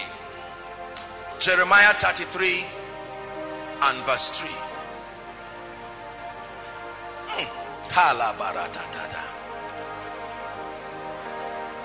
How can I see by myself unless you take over? I'll never know it on my own unless you take over. Take over. Jesus, take over. Take over. Jesus, take over. How can I see it by myself unless you take over? I will not hear it on my own unless you take over. Take over, take over, take over, take over. You cannot learn it on your own unless He takes over. You'll never see it by yourself unless He takes over. Listen, there are dimensions you can never see by willpower and study. It is given like an initiation. Until your eyes are open, you will never see it. He said, call unto me and I will answer. I will be the one to show you. If I don't show you, you cannot see it. You can study, you can pray, you can fast, but for seeing, you may have eyes, but you can never see it. There are realms that are shown.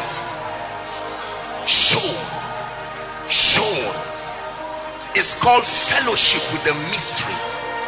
You are brought into oneness with truths and revelations. We'll never know it by ourselves unless He takes over. We cannot know it by ourselves.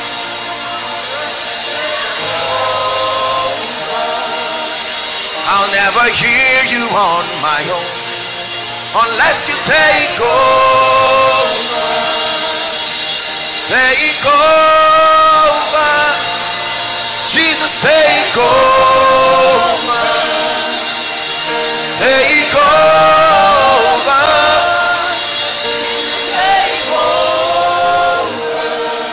Let's sit down. Tonight is a call to press higher. Tonight is a call to shake us away and out of spiritual complacency.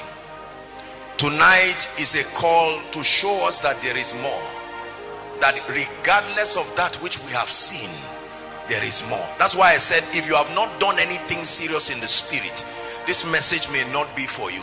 This message is for someone who has healed before. It's for someone who has prophesied before. It's for someone who is at the cutting edge of the move of God.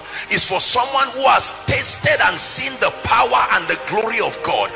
Tonight's message is for someone who knows what it means to be used by God. Tonight's message is for someone who knows what it means to have the anointing, not guessing.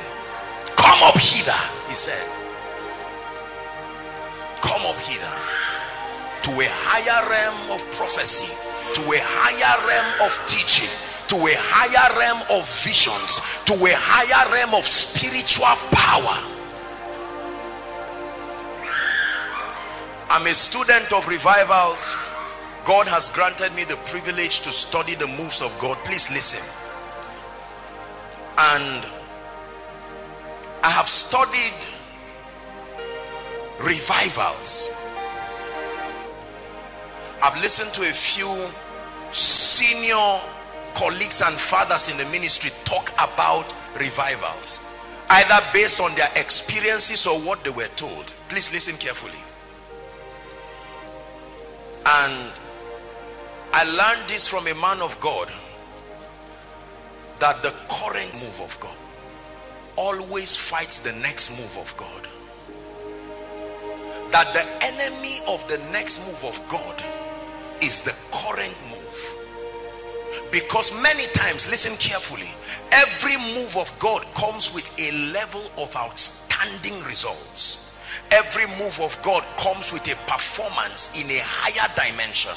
And usually, because of the consistency that will come with that move over a period of time, it is easy for those who have mastered the strategy that makes them relevant within that move to plateau in the spirit and not believe that there can be more again.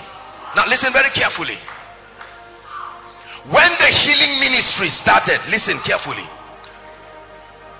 great men like Alexander Dowie and these generals of God, they moved in very strange dimensions.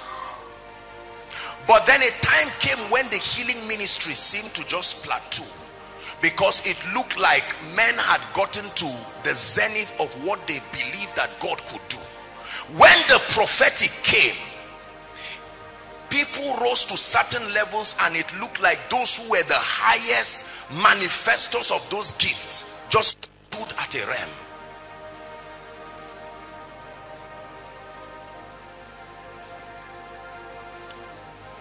This is not backsliding.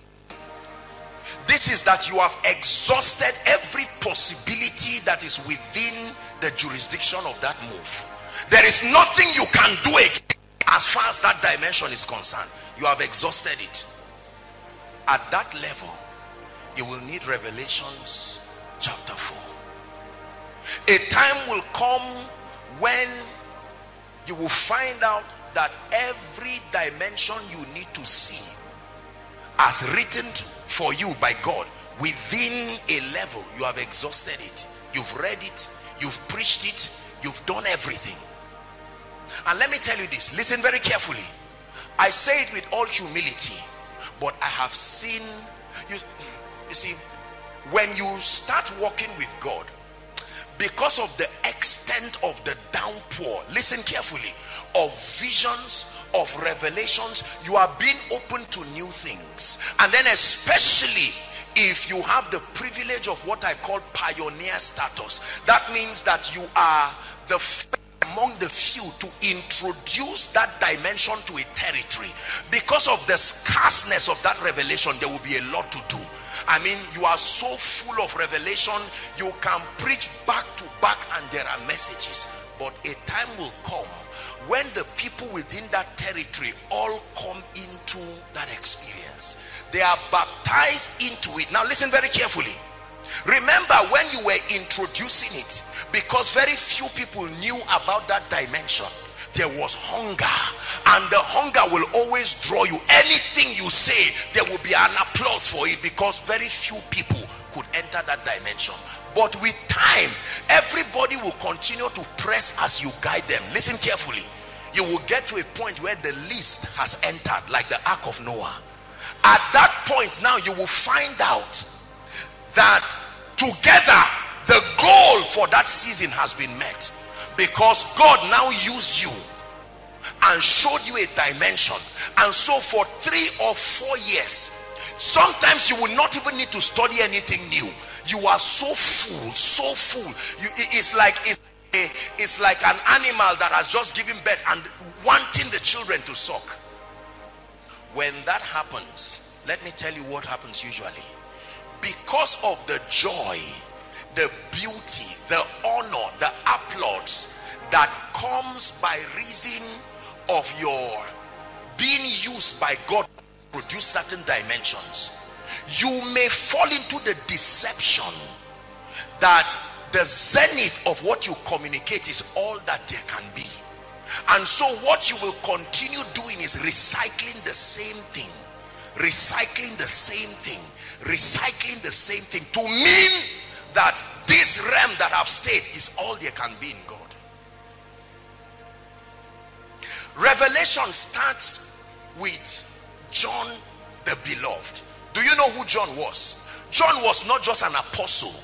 He was called the beloved. That means if you arrange all the disciples according to their, permit me to use the word, according to their spiritual stratification, the first will not be Peter. The first will be John, the beloved. There abided these three: faith, Peter; hope, James; love, John, the greatest. You see that now? And John was banished in an isle called Patmos for the sake of the testimony of Jesus Christ. And while he was there, he said, I was in the spirit on the Lord's day.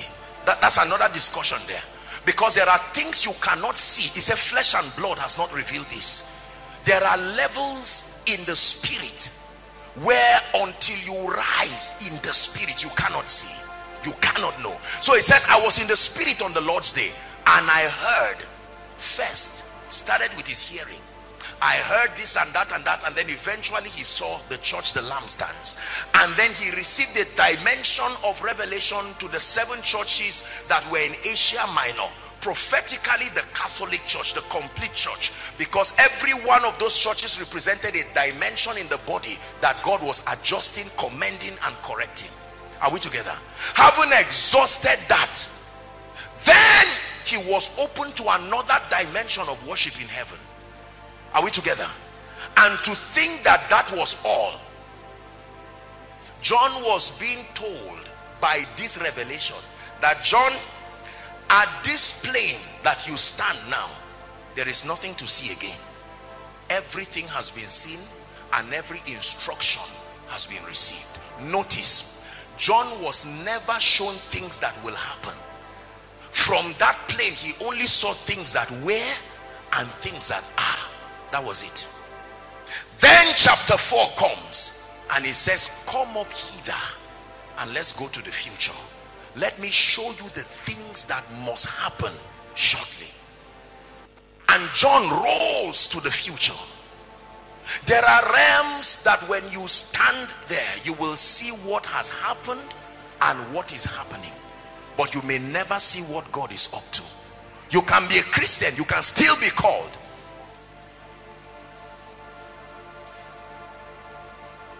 I learned very early in life and in ministry that as wonderful as fame is, it can be dangerous. That as wonderful as revelation and leadership is, let me tell you this: if you ever assume a pioneer status in the spirit, you have to be extra careful. Pioneers are usually the ones who hardly finish. Read the Bible. There are few pioneers that finished. Moses leads the people and never gets into the promised land himself. Are you seeing that now? It's very important.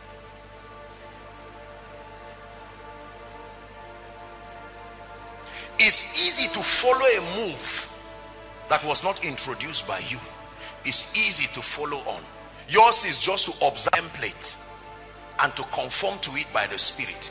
The nation of Israel did not have to climb the mountain to experience God. They just needed to look at the face of the one who already went. What was in the mountain was now on the face of a man. So instead of climbing up the mountain, they just kept looking at Moses and they would have the same experience. But it was up to Moses to know the next thing that God would be doing. Are we together now? Powerful as Moses was, you can see the extent of his trial and error. They will wait behind and wait for him to go and fish out the new move. Then all of them will come and follow. It was because of this Moses was instructed to speak to the rock, and in anger he struck the rock, and because of that he said, no, this was not my program, you've corrupted it, you cannot enter Canaan. Pioneering the move of God is very dangerous. Many people like the honor that follows this and that, to say, oh, we are the ones that started this dimension. But you see, the thing about it is that because you are at that level, you will feel indebted to that level. You will be emotionally connected to that move. You cannot leave it to the next level. Are we together now? Yes. That you were the first to open up a dimension of God to a territory.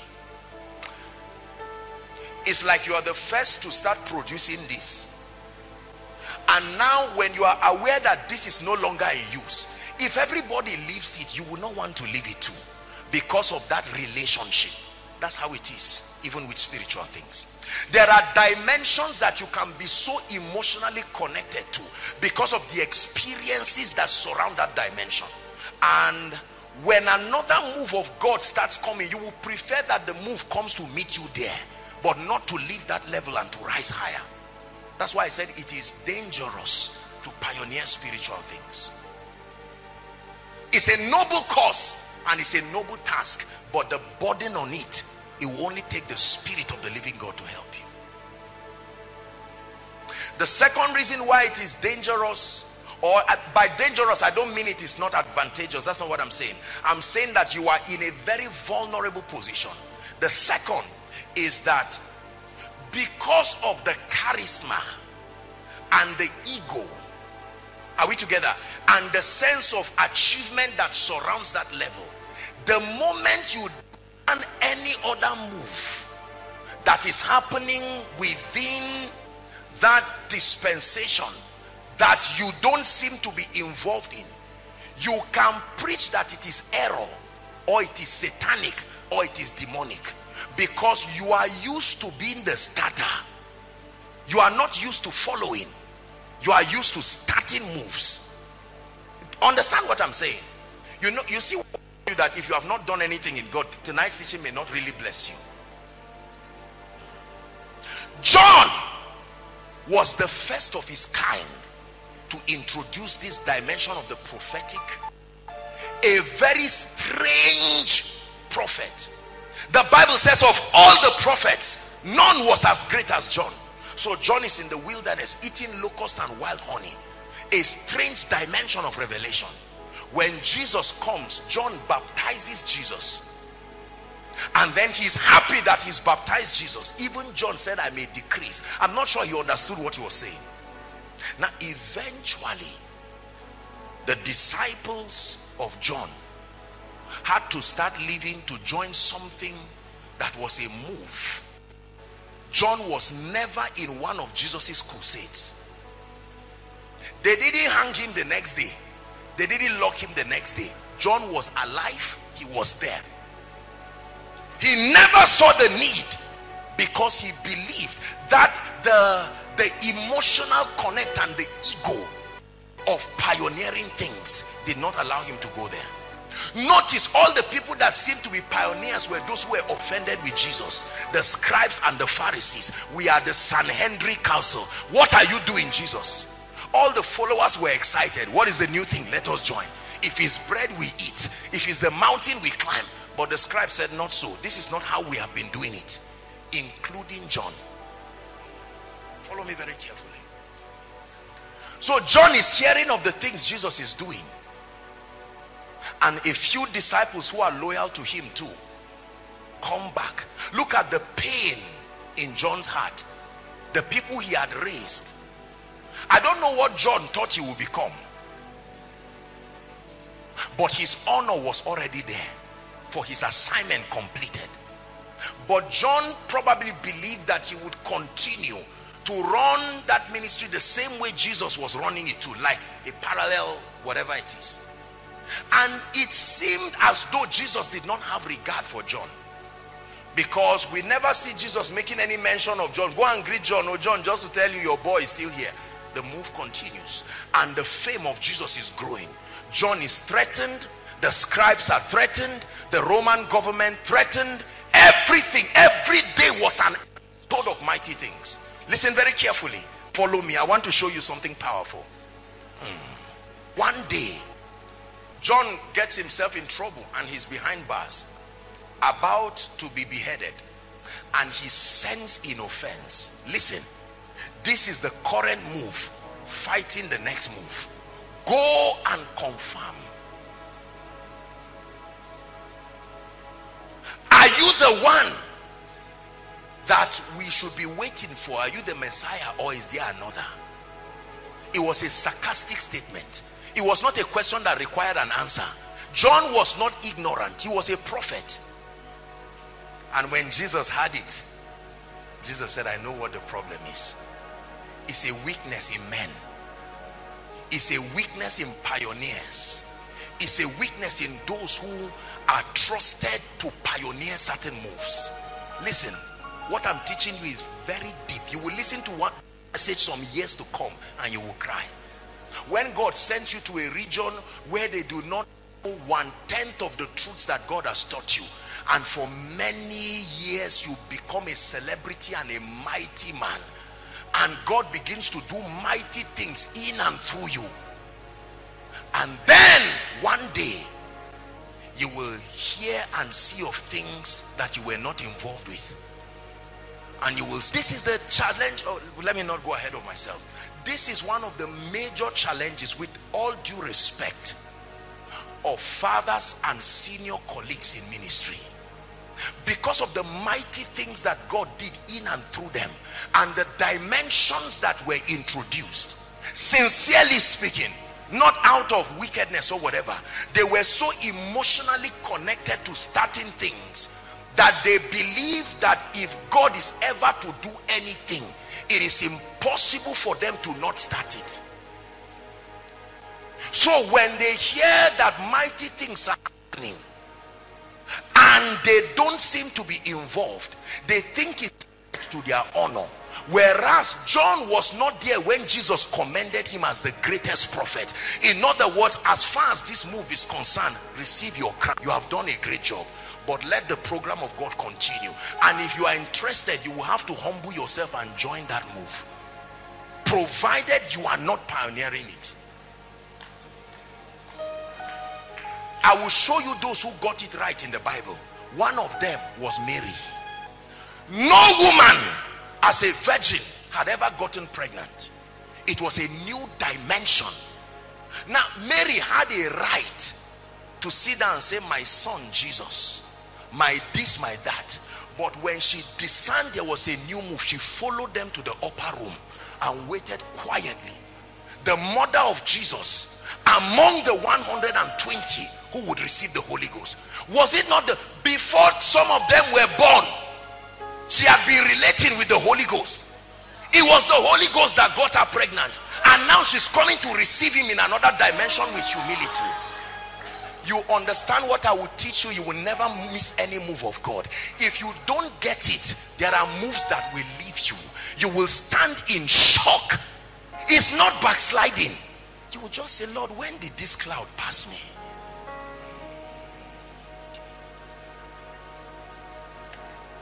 Mary got it right. John did not. John was offended. I will show you that even Jesus got it right. He knew that his purpose was not just to come and remain on earth. He knew the timing, and even in advance he began to tell them, I am not afraid of handing over, because it is in handing over that my honor is multiplied. Listen. So Jesus is preparing the people. Watch this. And then he uses a very dangerous statement. It is expedient that I go. They said, no, you must remain here. You will be king. We ate bread. We like you. Remain. We like this kind of ministry. But he was saying, no. I'm even coming to, I'm a bridge between the old and the new. You must be so desperate for God that the position you occupy in the things of God should not matter. You must be so desperate for the things of God, like Mary. You can give birth to Jesus and still join to wait. She was not the one leading praise and worship in the upper room. If Mary comes and sits in koinonia now, I will give her the mic. I will just give her and sit down. What does it like to carry the word of God bodily for 9 months? Mary, talk to us, let's learn. I will hand over the ministry to Mary. There was no mention of her speaking. Imagine Mary was there among the 120. So Peter is praying. Remember, Jesus told us that in 10 more days the Holy Ghost will come, and Mary is watching them. You know the level of humility it takes to be a mighty mover in a dimension. Sustain the humility to stand back. There is an obsession in men to be known. There is an obsession in men to be famous. It's a weakness in men. Please listen. Back to our story. So John is offended and makes a sarcastic statement. Go and ask Jesus whether he's the Messiah. The same said, behold the Lamb that takes away the sins of the world. Now said, go and verify. Jesus, we are not sure again. Do you know what that message would have done to the disciples? They would have said, if Prophet John is now doubting Jesus, it means we have to be careful. It was a sarcastic way of saying, be careful with that meeting. Be careful with that move. So when Jesus had it, he laughed. He said, go and the blind see this and that, and the gospel is preached. He said, blessed is he that is not offended in me. Then the disciples were now at the center stage, and one day, listen carefully, they heard that there were other people who were not part of their camp. There were some powerful miracles happening somewhere, and the disciples said, Jesus, what is going on here? And Jesus laughed. He said, you guys want to make the mistake of John. Whoever is not against us, whoever is not against us is for us. They were so happy. There was a time, remember the mother of James and John, she wanted to come and see him. The disciples stopped her and said, what is it? We're in a move. We're enjoying. You see why they were angry when Jesus said he was going. They said, well, what is all this one now? So what is our own take on this? You have created trouble for us, and now you want to leave. You are not going anywhere. And Jesus said, no, it is expedient that I go. I'm going because you will now be on the center stage with the Holy Spirit. And they refused. Jesus was secured enough to finish his assignment and to step back to say, Spirit of the living God, these are the ones that represent the next move. Use them mightily. I will still be. The victory of the saints is at the mercy of their understanding the operation of the kingdom. The victory of the saints is not just dependent on the finished work of Christ. Please listen. The victory of the saints is not just dependent on the finished work of Christ. The victory of the saints is dependent on their comprehending the operations of the kingdom. What I call the ordinances of heaven. God's system of making possibilities manifest. That is the reason why we continue to press in the spirit, like spiritual archaeologists, exploring the height, the width, the depth of the ways of God. And like archaeologists, when we find something that we think is worthy of note, we treasure it. The Bible says the kingdom is like a man who lost a pearl. Is that true? And the first thing that he did was he lit a candle and went to the room and started sweeping that room to find it. The Bible also talks about the kingdom as one who went and found a worthy jewel and sold all that he had to buy the entire plot, that entire estate. So we continue to search, and the Bible says everyone that seeketh finds. If you are serious enough and desperate, the spirit of revelation will come. You will never find the secrets of the kingdom being casual. Lord, if you will show me, are you not God? Open my eyes, let me see. No, you will not reward anyone who approaches you with that kind of laxity. You can discern diligence. He is the rewarder of not them that seek him, them that diligently seek him. Lord, I won't let you go. Open my eyes. Show me the key. I admit that I don't know much, but Lord, open my eyes. And then the spirit of revelation comes. The angel came and told Daniel, he said, I am come to give you understanding. Daniel prayed and said, I'm not leaving this place. Lord, you must give me understanding about the times and the strategy and what to do. 21 days he was there traveling. And then the angel came, granted him access to revelation. And he said, I, Daniel, understood by books. It was not just a book like opening to read. Are you getting what I'm teaching you now? Yes. So, you must not only know what God has prepared for you, you must continue to explore the systems allocated for making it your reality.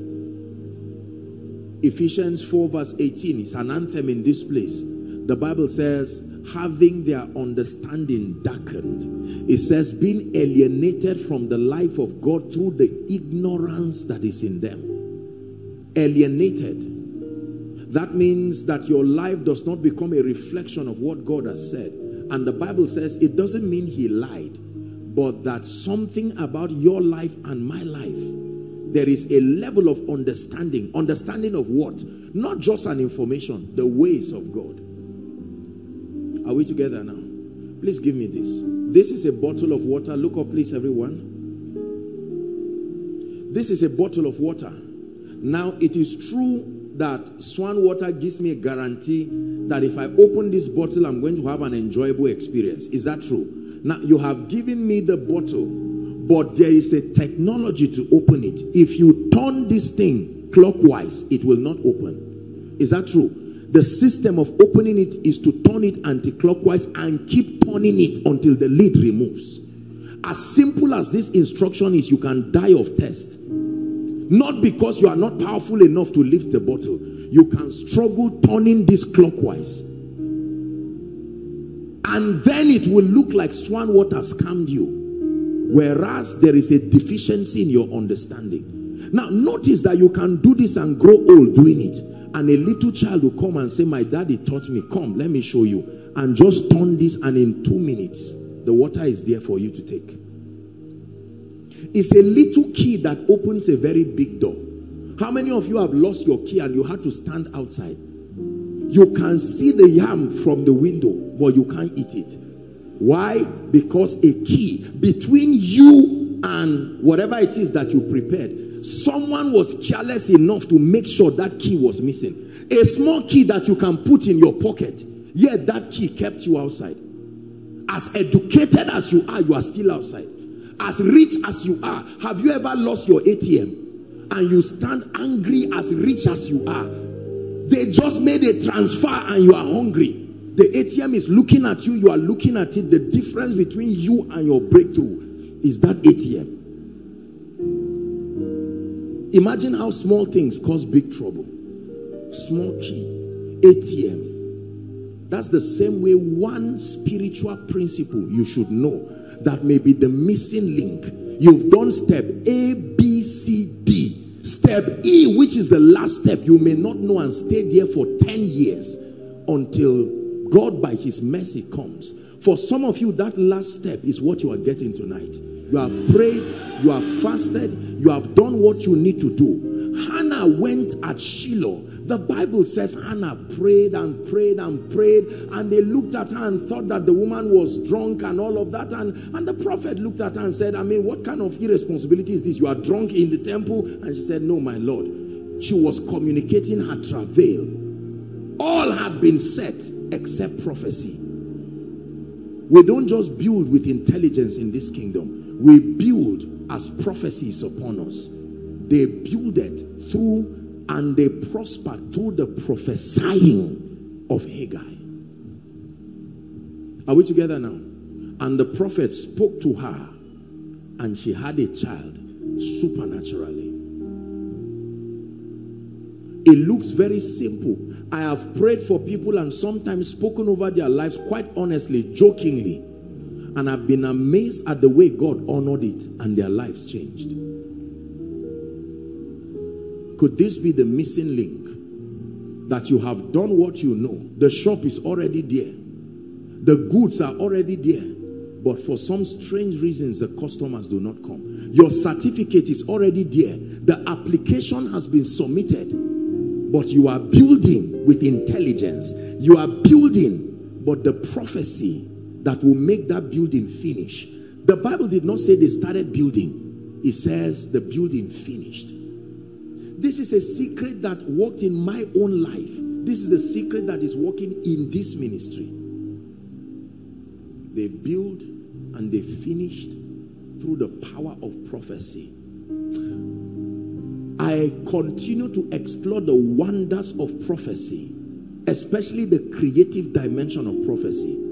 That you can speak over someone's life. You can imagine this dear lady and a prophetic word is spoken. Let me tell you this. You know, I told you something. Anything that is a blessing is not tangible. It's not physical. Whoever gives you anything that you can hold and calls it a blessing. Yes, we say that you were blessed, but the truth is you were supported. Blessings are always spiritual. Read your Bible.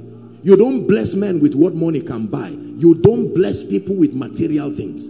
So I can give you money. You say I bless you. It's true. But the truth is that what the blessing is not the money you are holding. The blessing is the favor that brought that money. That's what you are giving. So if you have the discernment when you go to the shop, you drop the money, not the favor. Your lack of knowledge can make you take that money with the favor on it and drop in that shop and leave. And the owner of the shop just collects your money and adds it in the midst of that. And he's surprised. In 2 months, he has opened another branch. He doesn't know what happened. Whether you know a law is there or not, once you engage it, it works. For your favor or not for your favor. I jump from here by mistake, I will fall. Gravity will not say, no, I'm aware he's joking. It's an example. No. There are no examples with laws. You don't swallow food and then the food says, I won't reach your stomach. I know you are, I will come out when you... No. Laws don't care whether you are joking or you are serious. They work.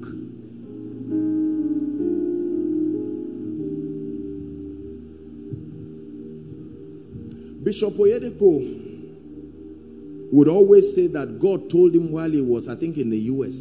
He said, get down and make my people rich. Yet, he doesn't necessarily organize business seminars or symposiums. You would think that, okay, he should be teaching people the dynamics of finances and all of that. And then this man will say, okay, come with everything you are building. My job is to keep speaking while you build. And you find out the buildings always get completed. When you build while a voice is speaking, it must finish. The same way a voice was speaking while God was building. God himself used that principle in Genesis chapter 1. And God said, And God said, before he would do anything, he would say, let us do it. And then he would do it. When there is your formula for building, alongside the prophetic, that building must finish, no matter what it is. Are we together now? Yes. Many of us build. We get the raw materials. And then we say, based on this and that, I will build this great destiny. In the name of Jesus. We can be well-meaning. And then we start the building and find out that at a point we are pegged to our surprise. And you can't trace, based on your architecture, nothing is wrong. That building is supposed to finish, yet it does not finish, because there are laws. In this kingdom, we build and prosper through the prophesyings, not just through intentions. It was Bishop Oyedepo who would share his experience with Archbishop Benson Idahosa, that he carried a seed. You know, he came and he was going to run an errand for him, and he ran the errand very fast and came and waited for him, and he looked at him and wanted to reward him. I hope I'm right with the story. And then he opened, you know, a compartment full of money, and then Bishop Oyedepo would not take and say, no, I don't want this. And he looked at him and blessed him. And he says, from today, God has given you the grace of on time, that before a need arises, the supplies are there. Now, that's how to bless. So he can now go and build because there is prophecy. Listen, unbelievers know this. They prepare their work together. Then they now go to dark powers and say, I'm ready to build. I'm ready for election. I'm ready for this. I'm ready for the scholarship. I'm ready to build the business. I have done everything. I just returned from Harvard with my certificate. But I know that a body without a spirit is dead. Therefore, let there be prophecy on it. They carry that thing and they finish what they have started. God is a finisher. That means that when the hand of Zerubbabel begins something, that hand should complete it. But the systems that make men complete the things that they want to do, that system is largely not understood. And tonight we are going to use one of those keys, the power not of words. There is a difference between words and prophecy. Words are utterances. They are powerful on their own.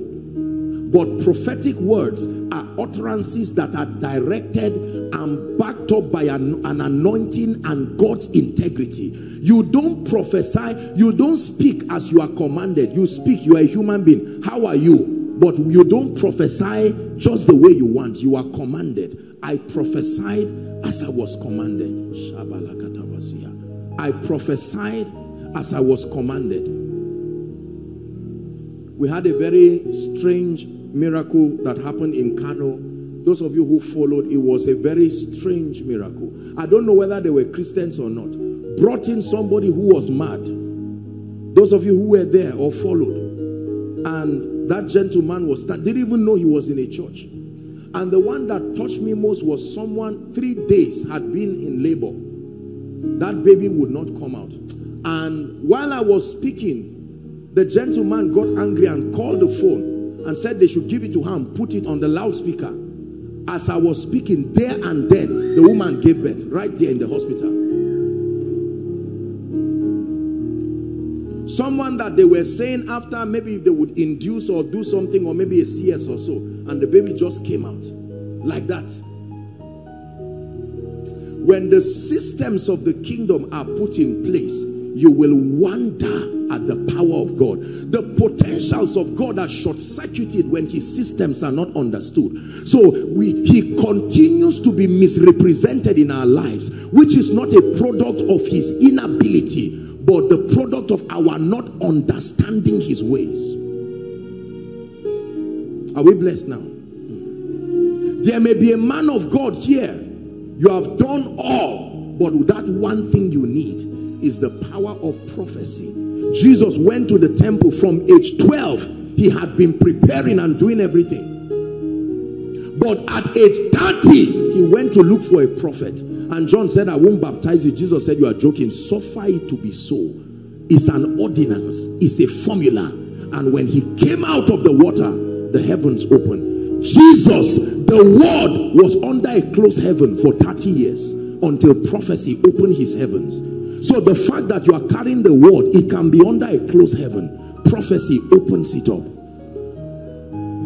The word for breakthrough, the word for speed can be under a closed heaven. Pray in 1 minute and say, Lord, my heavens must open tonight. Pray.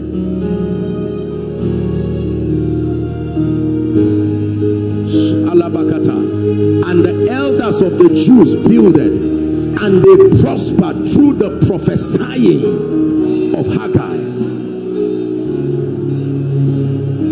They went forward through the prophesying. They got jobs through the prophesying. They carried their miracle children through the prophesying. They received mantles and graces through the prophesying. Their lives turned around through the prophesying.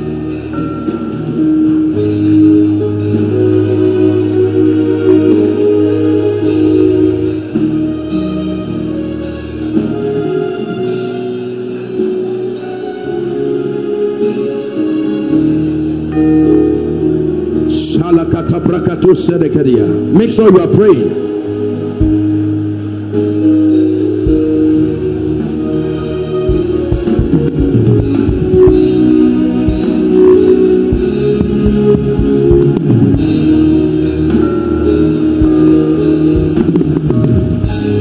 Hallelujah. Hallelujah. Look at me. Words are like trays in the realm of the spirit. Come, hold this for me. No, Ejimi, don't worry. Let him do it. Hold the tray, not the water. Put it down and hold the tray. This is how words are in the realm of the spirit. It is not the words that bless you. The words carry things. Words are trays in the spirit. It is not the words that bless you. The words contain mysteries. So the word can carry a cause. The word comes to you and returns back, but the cause remains. The word was a messenger. The word can carry a blessing. You can receive the word, it returns back, because words are living, so they move. When they come, they go back. Words don't remain. It is what they carry that remains. So shall my word be that goeth forth. I send it as a messenger. When it delivers, it returns back and says, I have done what you sent me to do. Then he sends the word on errand again. Listen, words are not just talkings. Because when Isaac, listen, blessed Jacob, Esau came and said, don't you have any other thing? He said, it is finished. Was the talking finished? So words are not just speaking. You are a boy. Yes, you said that is word in English, but in the realm of the spirit, words are the factors in speakings that contain spirit and life. So I can sit down here and put favor on a word and send it as a messenger. The courier system is called prophecy.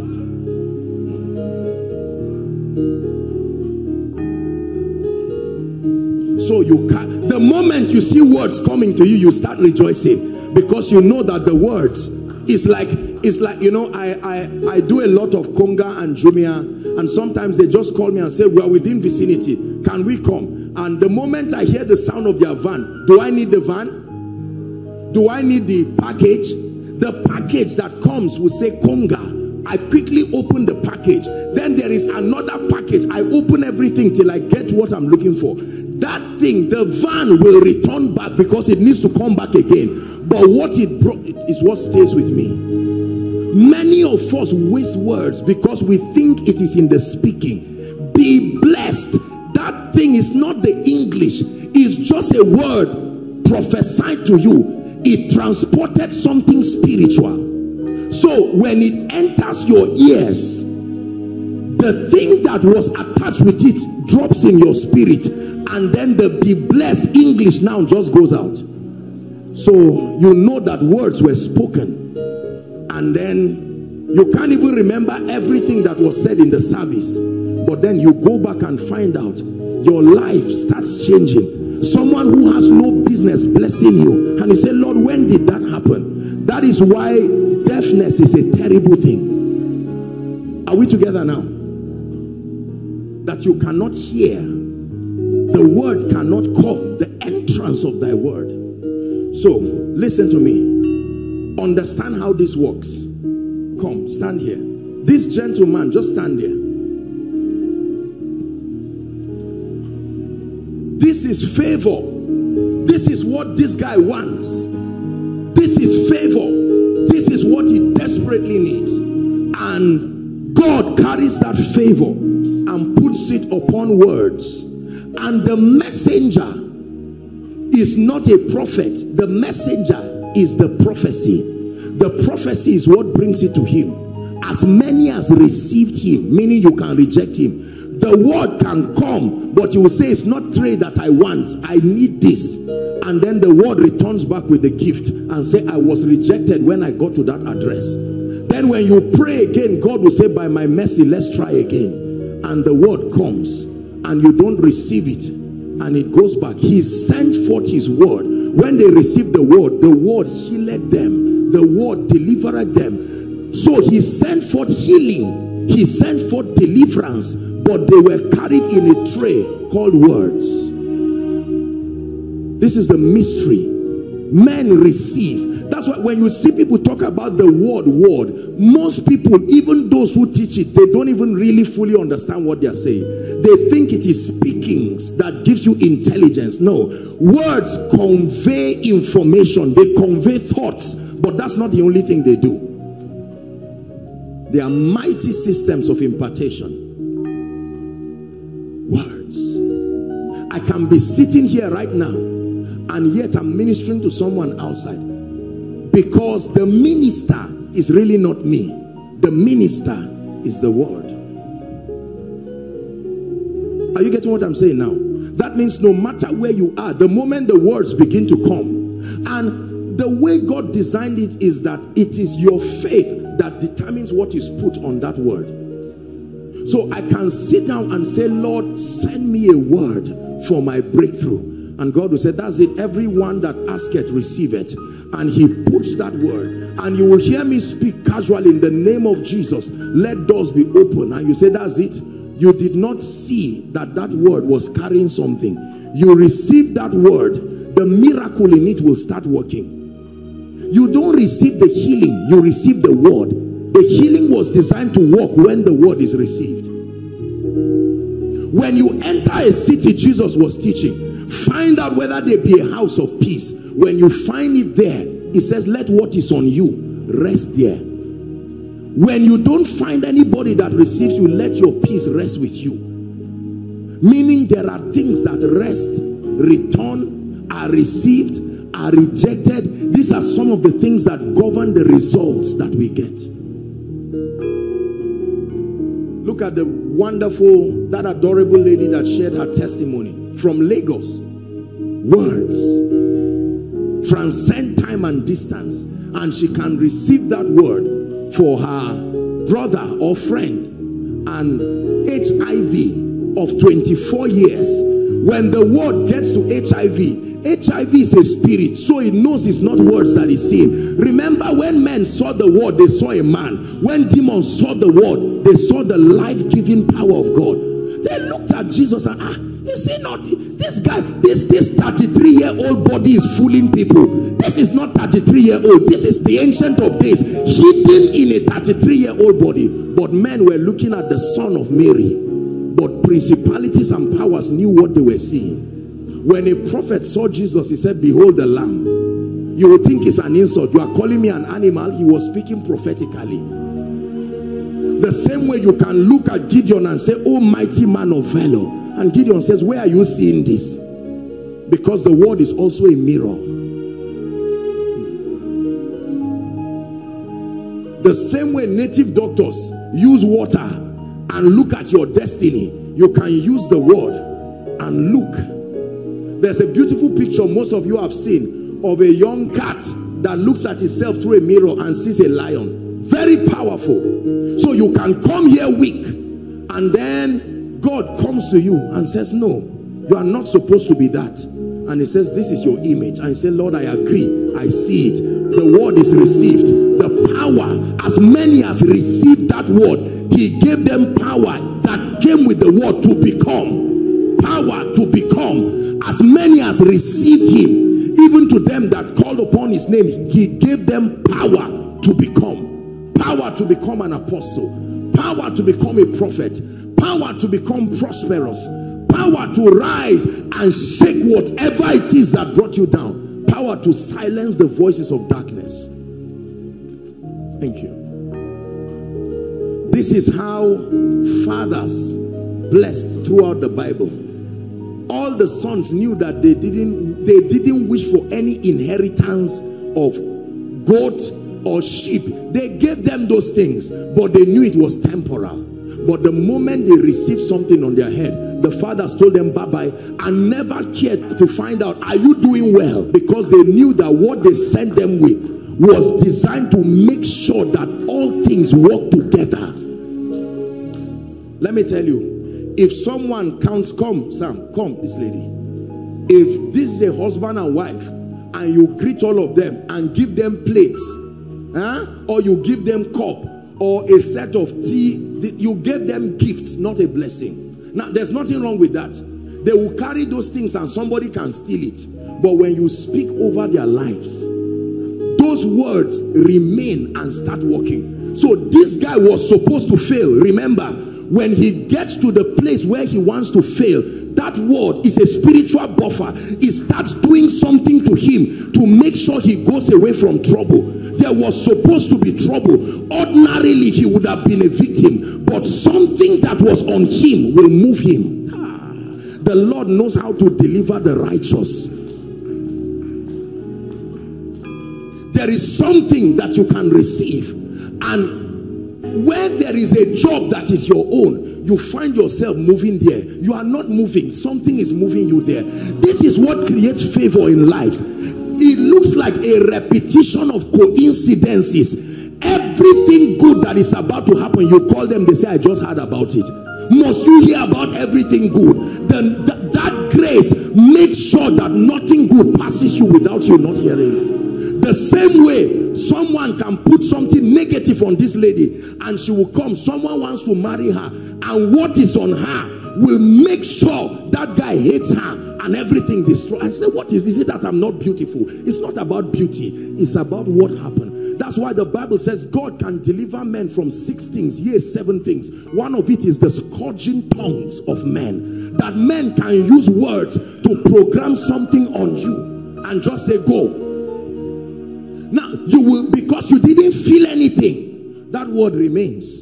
This gentleman is standing here. He's supposed to marry her, but something on her is fighting him. You are supposed to get a job. The person promised heaven and said, and just a signature to get that job, but something on you makes sure that your paper is taken away from the list. This is what we came to correct tonight. That by the power of prophecy, that something can come upon your life and you will walk out of here and see things that should not happen. Someone can look at you and say, man of God, you are not supposed to move at this spiritual rate. When did you get born again? And you say, it's not my fault. It's what is on me. Something on me draws the right people. And you find out, listen, that's why you find out there are churches. You always find the right keyboardist, the right drummer. They are looking for pastors. You find the right pastors. And it's not as if the people are eloquent enough to look for them. There is a spirit. Somebody enters that town and says, I want to come and fellowship with Koinonia. They didn't just come. The day you are announcing your book, that's the day the richest helper in your life is forced to come to the city. He didn't just come. Something on you controls everything around you. So the key is not to try to change things. Buy a new shoe with a negative word on your head. That negative word will tear that shoe and return you back to the way they prophesied on your life. Please take serious what I'm saying. Many arrogant believers will not hear this and will continue to move in circles and circles of shame and regret. In this kingdom, we build, but we prosper and finish what we are building through the power of prophecy.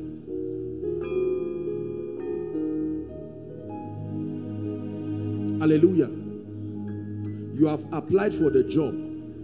You have submitted it. There's nothing you can do about it again. You don't even have access to the office. You can't call the director. Why don't you send words? Let words enter that office like an armed robber and search where is her file and sit on it. Listen, remember, you can't get to the office, but there's something that can get there. I'm not motivating you, believe me. And that words will rest on your employment letter, and the man is pushing everything and he just picks yours. Now remember, the man may not be born again, so he can't explain what is happening because he operates in the three-dimensional realm. The word and the miracle of favor in it is speaking to his spirit man, and because he's empowered by God's integrity, he must hear it. And he looks and says, who is this? What tribe? The slot is for 5 people from the north. Who is this Yoruba girl now? Who knows? Maybe she doesn't have a father or mother, and they take this. And you get a job that you sit down and say, what is this again? If you don't believe this, then I welcome you to the realm of hardship and suffering, where you can almost lose your salvation because of the squalor that comes upon arrogant people. You see people that you think don't deserve it, but they are childlike enough to allow words go before them. Are we together? In the Bible, every time fathers were releasing their children, they would tell them, place your hand upon my thigh, and they would place their hand and speak over their lives and say, I've finished, go. Whoever comes again, they say the word has finished. I can talk to you, I can counsel you, but if it's that thing you are looking for, it has finished.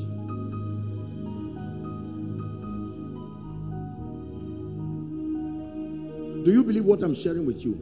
Because we are going to be very, very fast tonight, and I want you to believe. The moment words are coming, don't just hear them as amplified sounds from a public address system. They are spirits. You have to discern it. They are spirits. Oh, may God lift you. It's not just by shouting amen. May God lift you. So the word is coming with a grace for lifting. You receive the word, but you are searching, where is the grace? And that grace is on you. You go expecting to be lifted. It's as if life owes you lifting, because there is a word there. And you will be surprised to see the way things just open. Are you ready to pray? Find a corner in the next 2-3 minutes. I'd like you to declare and pray. Please pray. Take it seriously. The things that must shift in your life, the things that must change in your life, is called a miracle service.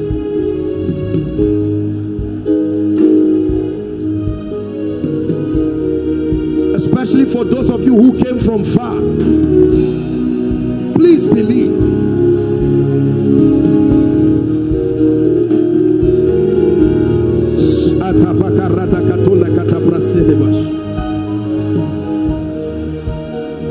Lord, let something come upon my life tonight that will give me speed. Come upon my life that will give me joy, that will bring me breakthrough.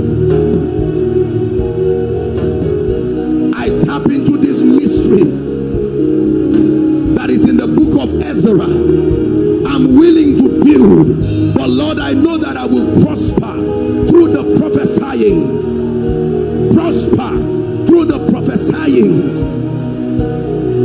Believe in the Lord your God, so shall you be established.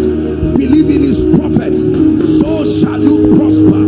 And by a prophet the Lord brought Israel out of Egypt, and by a prophet they were preserved.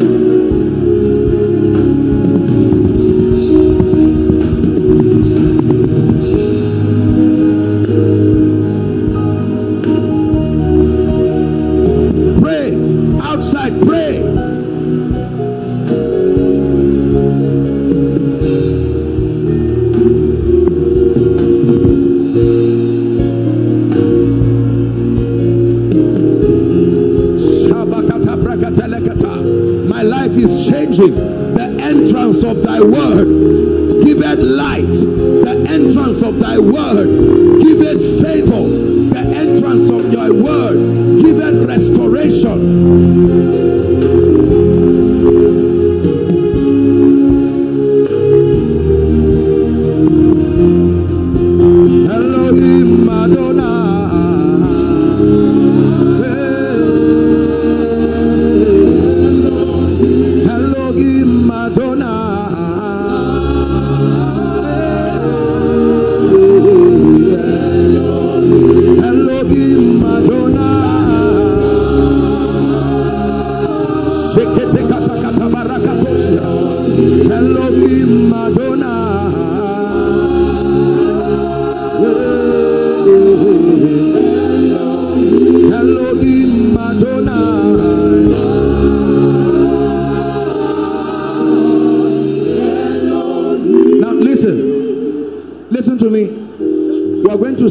Shortly. I forgot to tell you that words are also erasers in the spirit. That there are handwritings, there are ordinances that are written upon men like a stigma, like a charagma. The mystery of the tragedy of Jabez was a word that became his name by his mother. And Jabez said, oh, that thou wouldest bless me. Lord, I'm tired of this situation. It's not my fault that I came from this family. Words are erasers. They can erase anything. They can erase anything. Because those words are backed by the blood of the eternal covenant. They can erase curses. They can erase yokes. They can erase witchcraft. They can erase pronouncements. Someone spoke against you, spoke against your family, and said it will never be good with you. Words are erasers. For some of us, before you need something to come upon you, you need something to be taken out of you. Open your mouth and pray and say, something must be erased from my destiny. Those negative dreams, bad luck. I love the Lord. I serve him with all my heart.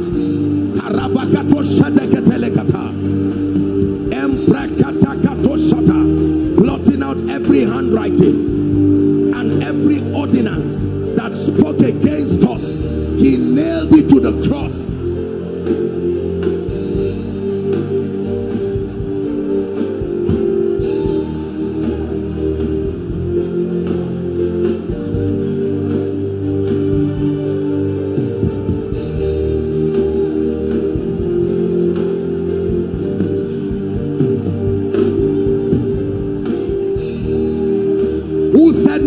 Rise in your family. Who said nobody will be blessed? They can be erased.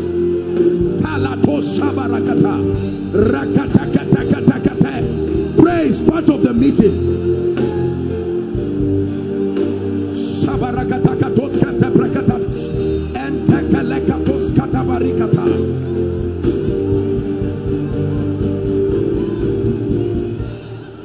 Hallelujah. Look at me. We are praying. For those of you, almost everybody here uses one or more social media platforms. And a system was programmed that when you forget your password, there are times that you want to access your mail or whatever page, and for some reason you can forget your password. There is a provision there. It will ask you, have you forgotten your password?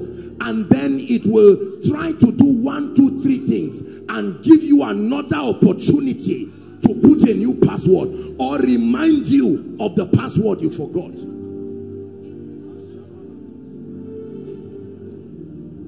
If in the physical recovery is possible, then how much more the realm of the spirit? Someone tonight is going to insist. It left you to a point that you are not even thinking of it again. And God is saying, no, Lazarus must come back home. You must find it again. Before I begin to pray, open your mouth. Whatever left me that should not leave me, you must return back. Opportunities, dimensions in the spirit.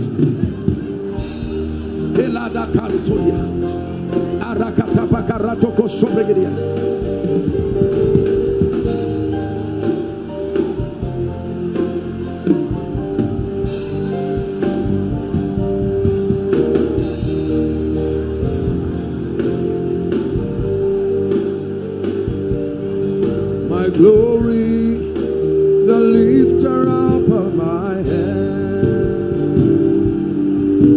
But thou, oh Lord, art a shield for me.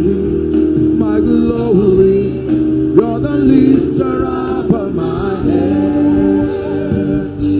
Hey, but thou, oh Lord, art a shield for me. My glory, and the lifter up of my head. Hallelujah. Listen, I want you to cooperate with me. I want us to finish very fast. And so tonight I may not really have time to prophesy and speak to people one by one because it would take time. But I want you to please believe. Are we together? Words can bring things, and words can carry things out of your life. Was it not because Jonah entered a boat, innocent people on a voyage, a man carried something, entered their boat, they lost properties, they were about to lose their life, and they said, what is the cause of this? And Jonah said, I'm the one. The solution, he didn't say counsel me, throw me out of that boat. There are things that you don't patch, you don't manage. They must be thrown out completely. There are pronouncements, you must carry them and say, I saw you destroy my father, my mother. You are going out of my, by the spirit of might. In the name of Jesus, that you will do a quick walk in this place. I pray, oh God, that within the next few minutes, visit your people. Let it not just be a ritual, but Lord, that you will visit them. In the name of Jesus Christ, you will visit them. I'm going to count 5 just now. Don't do anything, don't shout, don't do anything. Once I count 5, I'm seeing a fire of deliverance. We're going to start with it because people must be set free. I truly believe in emancipation. And the Lord is giving me an instruction to just count 5. And then I begin to speak. 1, 2. The things of the spirit are very strange. I want you to bring them out. 3. My God, I sense such fire. I'm already even seeing 4. Get ready now. 5. Let that fire right now, in the name of Jesus, everything in your life that must leave, I declare right now, by the power that is in the name of Jesus, the Son of the living God, by the fire of the Holy Ghost, in the name of Jesus Christ, bring them out. Outside, everywhere, overflow. 1, 2, 3. The roadside, online, I decree and I declare by the anointing of the Holy Ghost, the word of God brings every evil from out of their hiding place. I declare and I prophesy, I send the word like a messenger of judgment into every family, into every destiny, and I declare that everything that needs to be judged will not escape the fire of God tonight. Therefore I declare judgment upon the hand of the wicked. In the mighty name of Jesus Christ. Judgment upon the wicked. Judgment upon the wicked. Hallelujah. The spirit I'm taking charge over now are the forces responsible for closed doors. Listen. Over life, if you have seen that you stand and a door refuses to open, no matter what you do, something is about to happen to you now. Lift your hands. Father, I declare, anyone here who is under the yoke of a spirit that causes closed doors, Shakatabata, now you are ready to shout. At the count of 3, In the name of Jesus, I judge that spirit. 1, 2, 3. Shout Jesus. I command those spirits. I challenge those forces.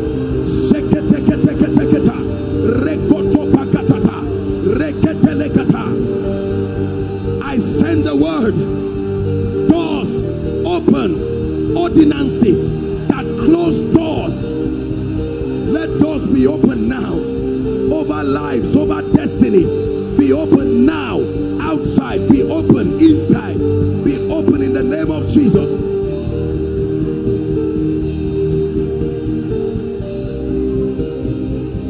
Hallelujah. The Lord is showing me people, and I'm seeing chains on their feet, and I'm seeing literal fire like rising from the ground of this auditorium. And I'm going to speak now. When I speak, those chains that I see, you will be amazed at the testimonies that will rise from this month's miracle service. Lord Jesus, I declare, anyone being tied down by any chain, I declare right now, let the fire of the it could be chains that are territorial, it could be chains of wickedness. I command a release right now in the name of Jesus. I command a release right now. I command a release right now. A release right now. A release right now. Hallelujah.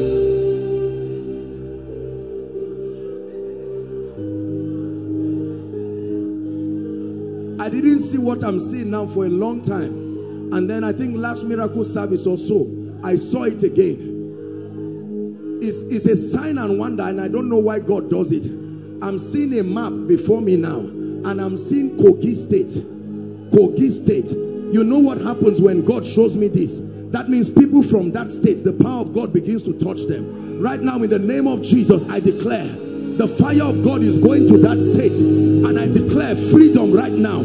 There are ordinances and yokes within that region. When you are from that region, the power of God meets you. I decree and declare now, in the name of Jesus Christ, complete freedom. Complete freedom.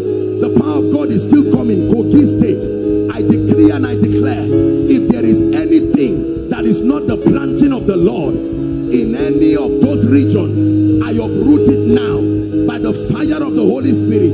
Bring them out, please. Overflow 1, lift your hands. I stretch my hands right now. I'm seeing a very strange fire. People will start running from overflow 1.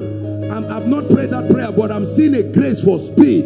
This is the spirit of delay being broken.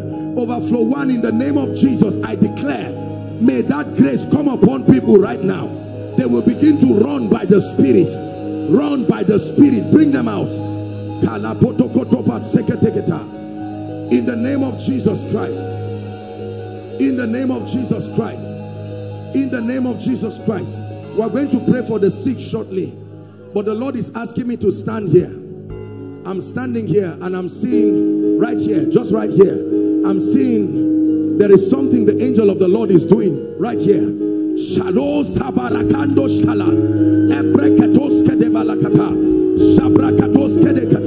I decree and I prophesy right now in the name of Jesus, let the yokes of darkness, the ordinances of witchcraft, let it be broken right now. Let it be broken right now.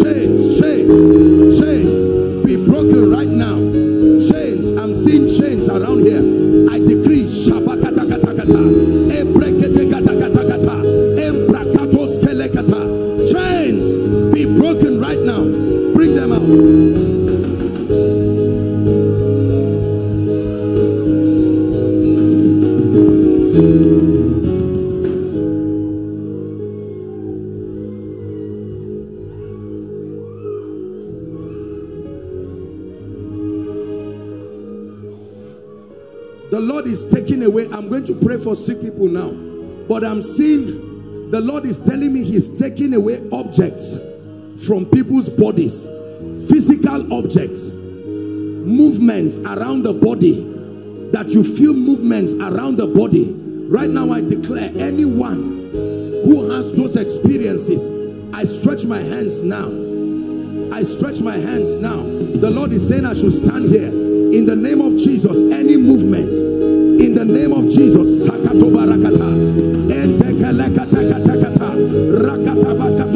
movements in the body, I cause it now in the name of Jesus. Everything that is not of God in anyone's body around here, I take it out of your body now. I take it out of your body now. Look at me, my dear, this lady. Lift your hands. I stretch my hands now. I saw fire coming on you. Right now I declare that devil must let you go. I release you now by the power of the Holy Ghost. Now be set free in the name of Jesus. All those in front, I declare at the count of 3, the spirits that manifested must let you go. I speak as one sent from God. At the count of 3, let them go. 1, 2, 3, go. Go, go, go. Out of their lives and out of their destinies. In the name of Jesus Christ.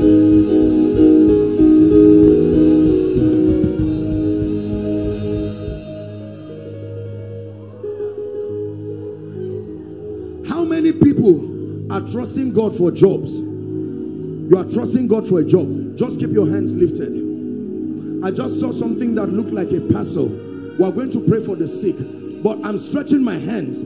Fire is leaving my hands. I'm seeing from the realm of the spirit, and it's come. Not everybody, but in the name of Jesus, Lord, those that are designed to receive miracle jobs through these impartations, where are they, oh God?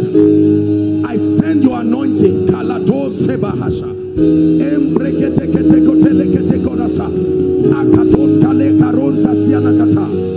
In the name of Jesus, let there be miracle jobs to those people by the Spirit. In the name of Jesus. Who is Yakubu? Oh my God. Now, I want us to pray for the sick. Who is Yakubu? Yakubu, where are you? Oh, it's even you, protocol. Come. Your season of lifting has come. Lift your hands. I'm looking at you. Where's your wife? Wife, come. Look at, oh, what a wonderful wife. Hugging her husband. In the name of Jesus Christ, I speak and I prophesy to you here. Look at what is happening to them. I declare by the anointing of the Spirit, the month of November, 2 of you will come to testify here. The God of heaven is turning your lives around. 1, finances. 2, I'm seeing you climbing ladders in the Spirit. And I decree and declare over you, it must be so right now. In the name of Jesus Christ. In the name of Jesus Christ. If I start speaking one by one, time, sir, please come. This man, come, sir. God is about to change your life. Come.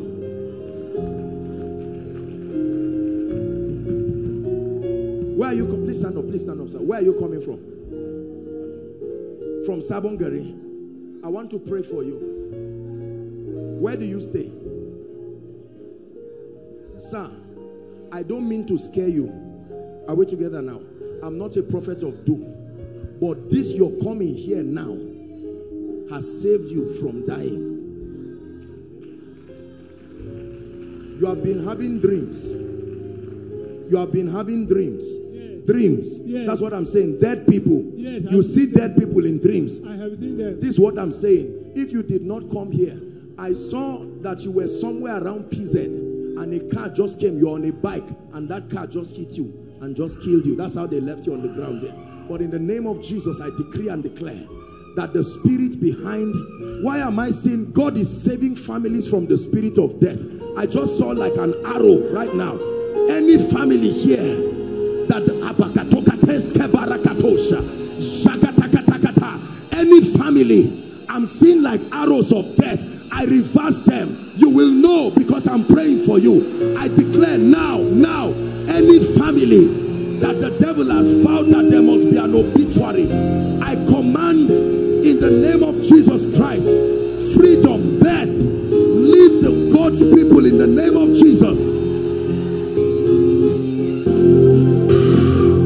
God of wonders will do wonders in their lives. Agree with them very quickly. Please don't doubt what you are doing. Those who are standing, trust God to touch you. Trust God to return with a testimony. Who have come with all kinds of situations. Arise, O God, in your power. Wrought wonders. In the name of Jesus. Let your people return with testimonies. In the name of Jesus. Amen and amen. Quickly, please. Please. Except the people speak to you, and I would please let there be minimal personal speakings because we have to rush. As hands are laid on you, please believe. Don't say it's not apostle that is laying hands on me. It's a corporate grace that is working here. And for those of us who are seated, the worship team will be ministering, but don't just sit and just be looking. I'd like you to believe, because immediately after this, I'll be doing the prophecy and the impartation, and we'll be trusting God to turn things around. If you have your prayer request while the service is going on, whether you are here or just wave it, and then there will be people, PR protocol, please join the people so that we'll make it fast. Lord, we thank you in the name of Jesus Christ. God bless you. And as we worship in your presence, there is healing. The Holy Spirit, gentle touch is flowing. Jesus, I believe. Jesus, there is healing in your name. And as we worship in your presence, there is healing. The Holy Spirit, gentle touch is flowing. Jesus, we believe. Jesus, we believe. There is healing in your name. Jesus,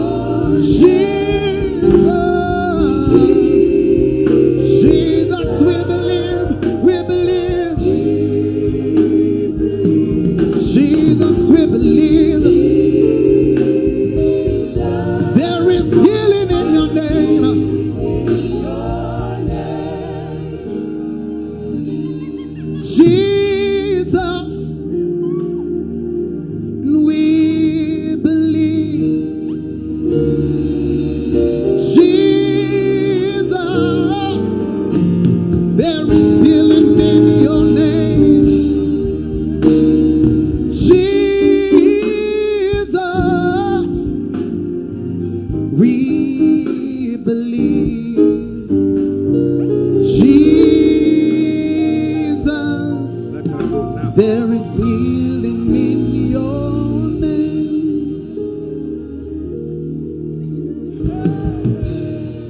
Praise the Lord. Please make sure if you have not submitted your prayer request, do it very quickly. Do it very quickly. We'll pray one prayer point before you continue. Say in the name of Jesus. Say it again. In the name of Jesus, I decree and declare that every delayed promise, say it again, that every delayed promise must manifest before the end of this month. Lift your voice and pray.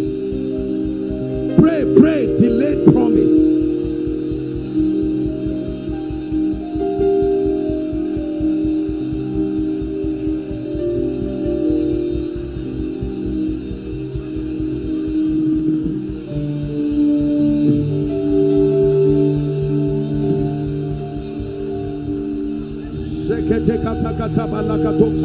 Make sure you are praying. Every delayed promise, in the name of Jesus, we decree and declare. Hallelujah. Hold on.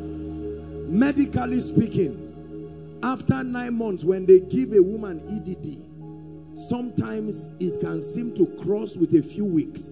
The doctors give plus or minus. Is that true? And by the time it exceeds, it becomes an issue of concern. And then the doctors have a system where they can induce the woman or at least go through CS. It doesn't matter how that blessing must arrive. Lord, I declare it is time for me to walk in it. Lift your voice and pray. Lift your voice and pray. Every prepared blessing that the prophetic word of God has made available, I step into it now.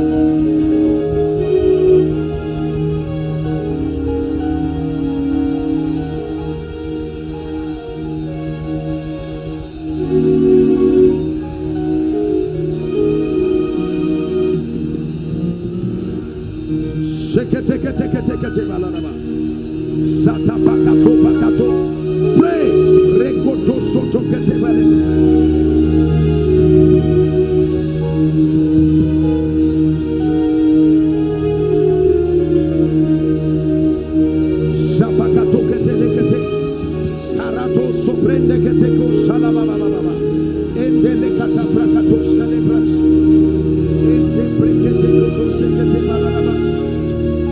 Every prepared blessing, prophesy.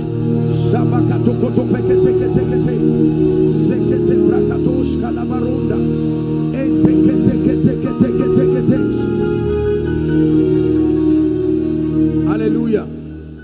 Hallelujah. Say in the name of Jesus, I receive the grace to discern my miracle. Because you see, sometimes a miracle may not come in a way that you see it. Are we together now? Who would have known that it was the little jar in the house of the woman who was already owing that will save her? Sometimes your miracle is there, but God must open your eyes. Are you ready to pray? Say in the name of Jesus, Lord, I receive discernment. Cause my eyes to be open to see my miracle in this season. Lift your voice and pray. Cause my eyes to be open.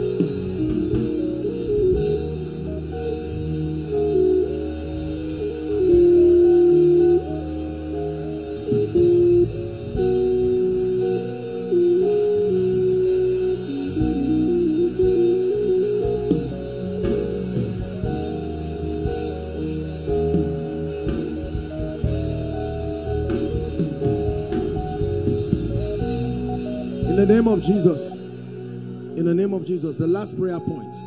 I'd like you to declare. Say in the name of Jesus. Father, bring speed to my destiny. Let me tell you something. Except you are not living on planet Earth, there are times that God will desire for certain things to happen in your life. But for whatever reason, those seasons can pass and you will not step into it. Now, God must give you speed to be able to catch up with what matches the pace of your life. Pray this prayer and you will watch God answer. Say in the name of Jesus, Lord, for my years of delay, I receive supernatural speed in every area of my life. Open your mouth and mention every area of your life. Lord, I would have gotten admission 10 years ago, but for some reason I was delayed. Give me speed. Give me speed.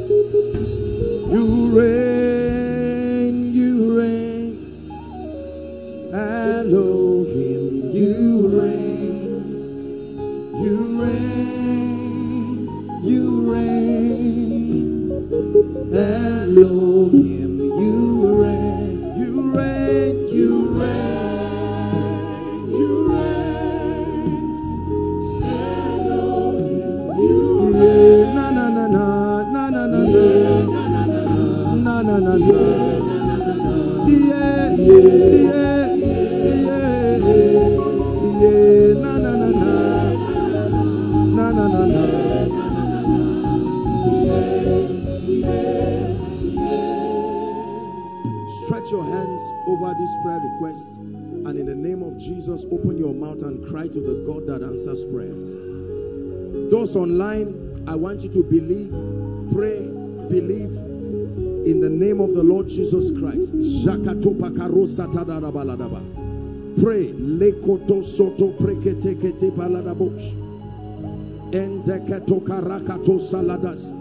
This is not a ritual. This is not a formality.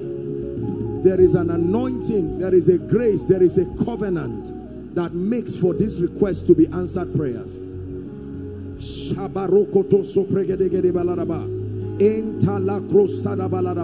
Paul said, for this cause I, Paul, bow my knees.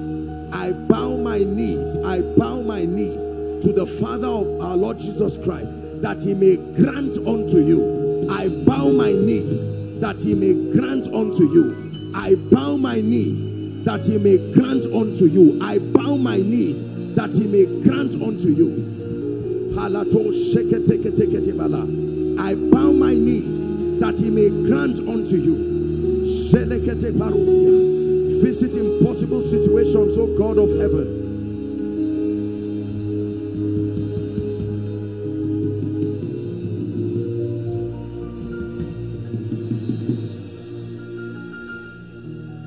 name of Jesus Christ. Father, I decree and declare by the power of the Holy Spirit, you have brought strange miracles to men and women by reason of this mystery. Father, I declare there are people here who have written things that only you can solve. Things that if we see with the eyes of men, it will even challenge our faith. My God, surprise everyone. Please agree with me. Surprise everyone. In the name of Jesus Christ. Let every need represented here, whatever that need is, I agree right now in the name of Jesus, the Son of the living God. Let every need here be turned into a miracle. Any human agent that has vowed that this request will not be answered, may the fire of judgment come upon them now. Remember, all blessings come from God through men to you. All blessings leave from Satan through men away from you. All blessings come from God through men to you. All blessings leave from Satan through men. So whether it's from God or from Satan, men play a role. I say it again in the name of Jesus. Everybody who the devil wants to use to play a negative role, to sabotage what God has answered, what he has done in your life, let the fire of judgment rest upon them now. Let me give you an instance. If God destines that you are the one who will lift your family out and be great, and Satan programs a man with a gun to kill you, you know what that man has done? He didn't just kill you, he stopped the word of God from coming to pass in your family. I'm saying it again. Any human agent, if you don't like it, just say amen to the one you believe, but any human agent that stands the way of prophecy over your life, may the word of God rest like fire upon them.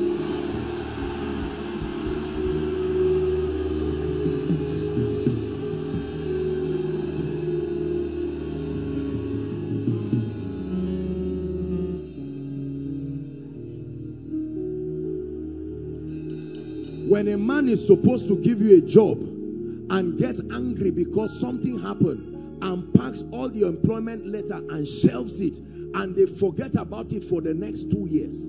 The guy to help Joseph came out and forgot him for 2 years. It was after 2 years, by the mercy of God, he said, I remember my wrong. So he acknowledged it was wrong.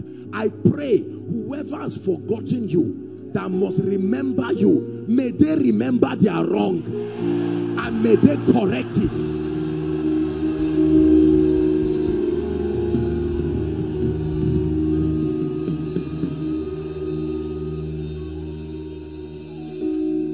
Every anointing and every grace that God preordained that should be resting upon your life, your ministry right now, and by some activity of darkness, it has not yet touched your head, I declare, may that unction rest on you now. May that unction rest on you now. May that unction rest on you now. Remember what I taught you about words. Never forget, words are trays. God is serving you something. He's only using words. Are you ready to receive the prayer of favor again? Don't say you have said it before. Remember that they build and they prosper through the prophesying. Not once. Jesus, your Jesus, touched the eyes of a man. And he said, what do you see? This is the word touching a man's eyes. He said, I'm seeing, but I see men like trees. Jesus said, nonsense. He touched his eyes again and he saw men clearly.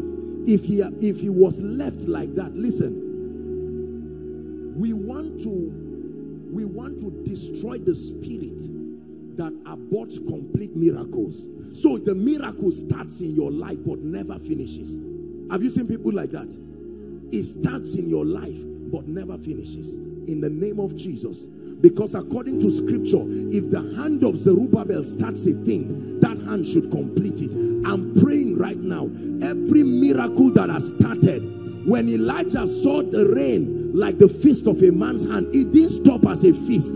It became an abundance of rain. Therefore I declare, what you have seen like the fist of a man's hand, it must come to completion in your life. It must come to completion in your life. So you get a job, but they say you need an interview. You pass stage 1, you pass stage 2. They even give you small pocket money and you are happy. It's almost as if you are employed. Then when the final list comes out, your name is not there. A lady sent me a text crying that a gentleman came and paid her dowry and ran away. What did he do? He paid her dowry and ran away. It's better that that lady were never married than the one that you gathered people, they paid your dowry, then he ran away. Let me say it again. The Bible says, he that has begun this good work, except it's not a good work, what my God has started in your life, in the name of Jesus, it must come to end.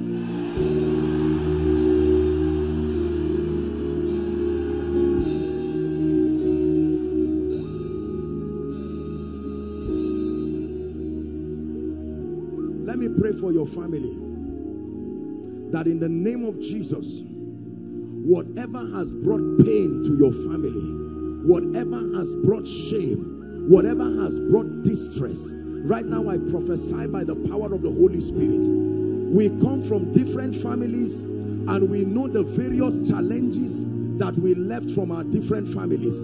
Therefore I prophesy to you right now, in the name of Jesus, that every challenge you left from your family, let that challenge be turned into a testimony now. Let it be turned to a testimony now. Let it be turned to a testimony now.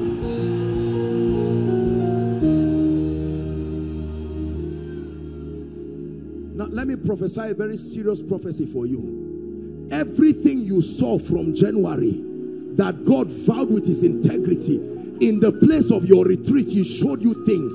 You know it's not guesswork. You know that God told you certain things, but you have not seen it come to pass. I release my faith with you and I command October to deliver the result for you. In the name of Jesus Christ.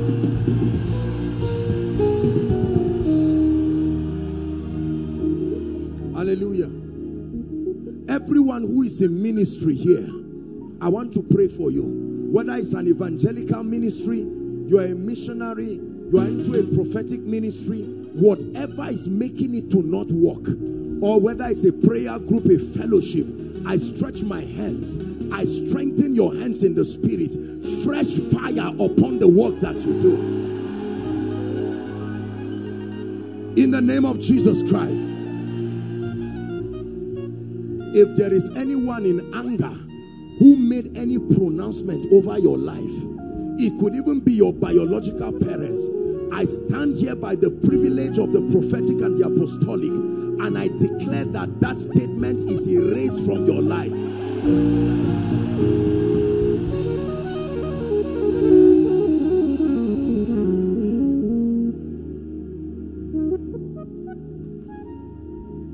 Those in business, I pray for you. I decree and declare,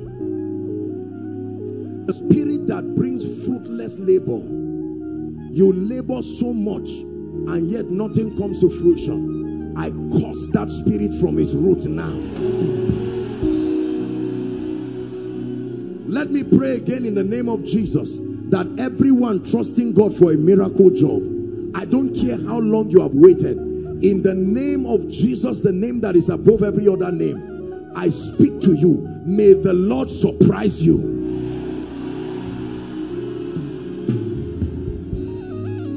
The Lord is showing me a medical doctor that an appointment is coming from Abuja, one of the hospitals in Abuja. As I just prayed this prayer, I saw it in the spirit. We establish it now in the name of Jesus Christ.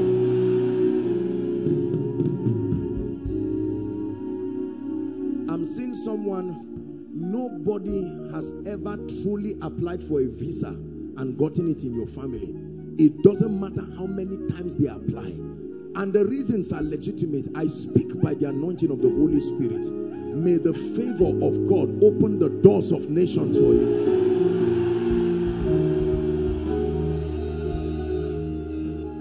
Hallelujah.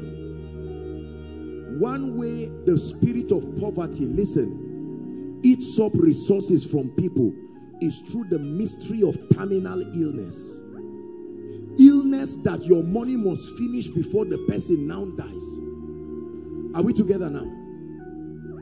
It's a wicked spirit, because you can't sit down and watch your loved one in pain. You will liquidate everything you have to help them. When the entire family is drained, then the person just goes.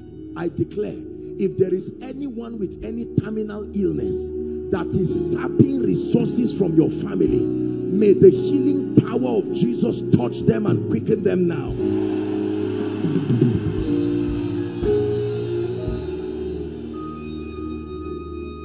Favor is a spirit.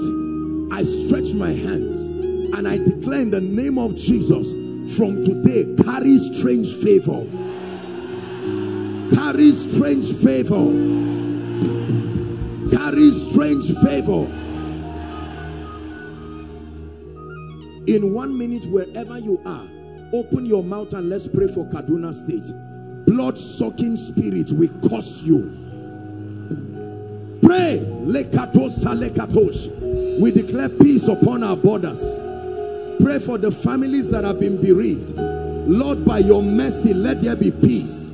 We prophesy peace in Zaria, peace in Kaduna State, peace in Jos, peace in Adamawa, peace in Benue.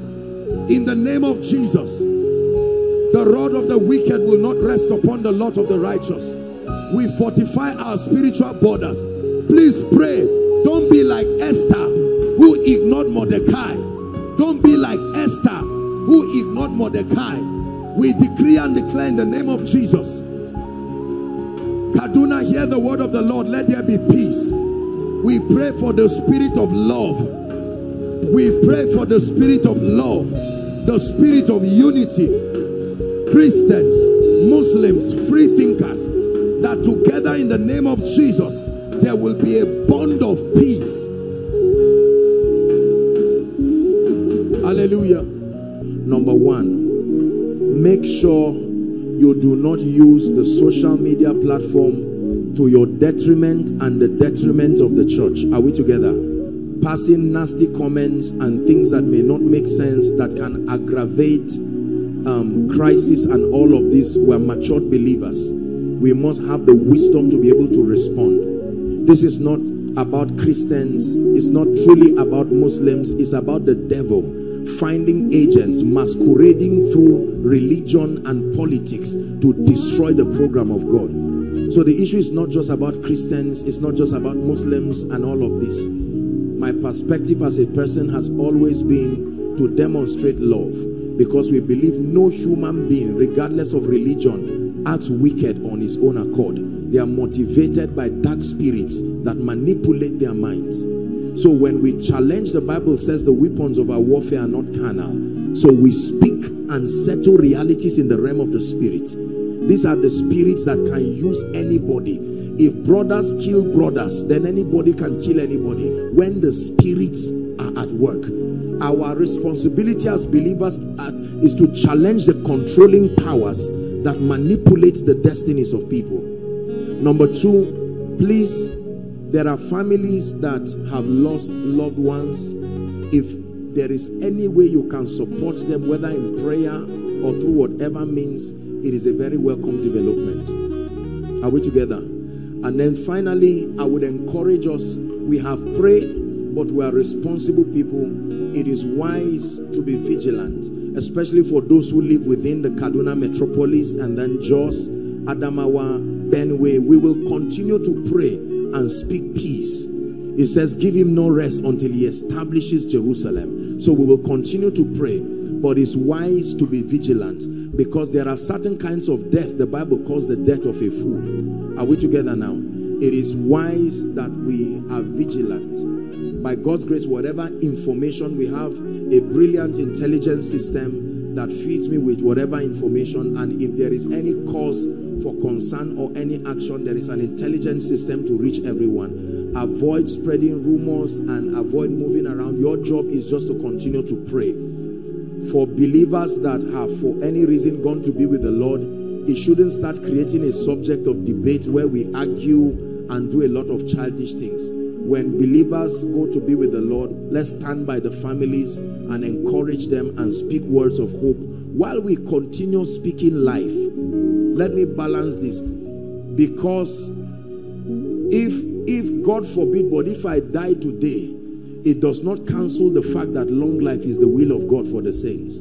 So on one side, while you weep and mourn for what has happened, the word of God is bigger than any man. I'm saying this because sometimes Satan uses these things to discourage the body of Christ. Let God be true and every man, including the best of us, be a liar. So make sure you continue to stand on your convictions. Be sympathetic to people. Don't be emotionless about the things that happen to people. But maintain your stand and your conviction about the integrity of what God has said should be. Are we together now? I speak to everyone here. The covenant of protection. You have to know the blessings that accrue to this ministry that you are part of. I declare in the name of Jesus, the grace that has protected us, the grace that has protected this ministry, may that grace speak in your life. I forbid the earth nor the sword from receiving your body.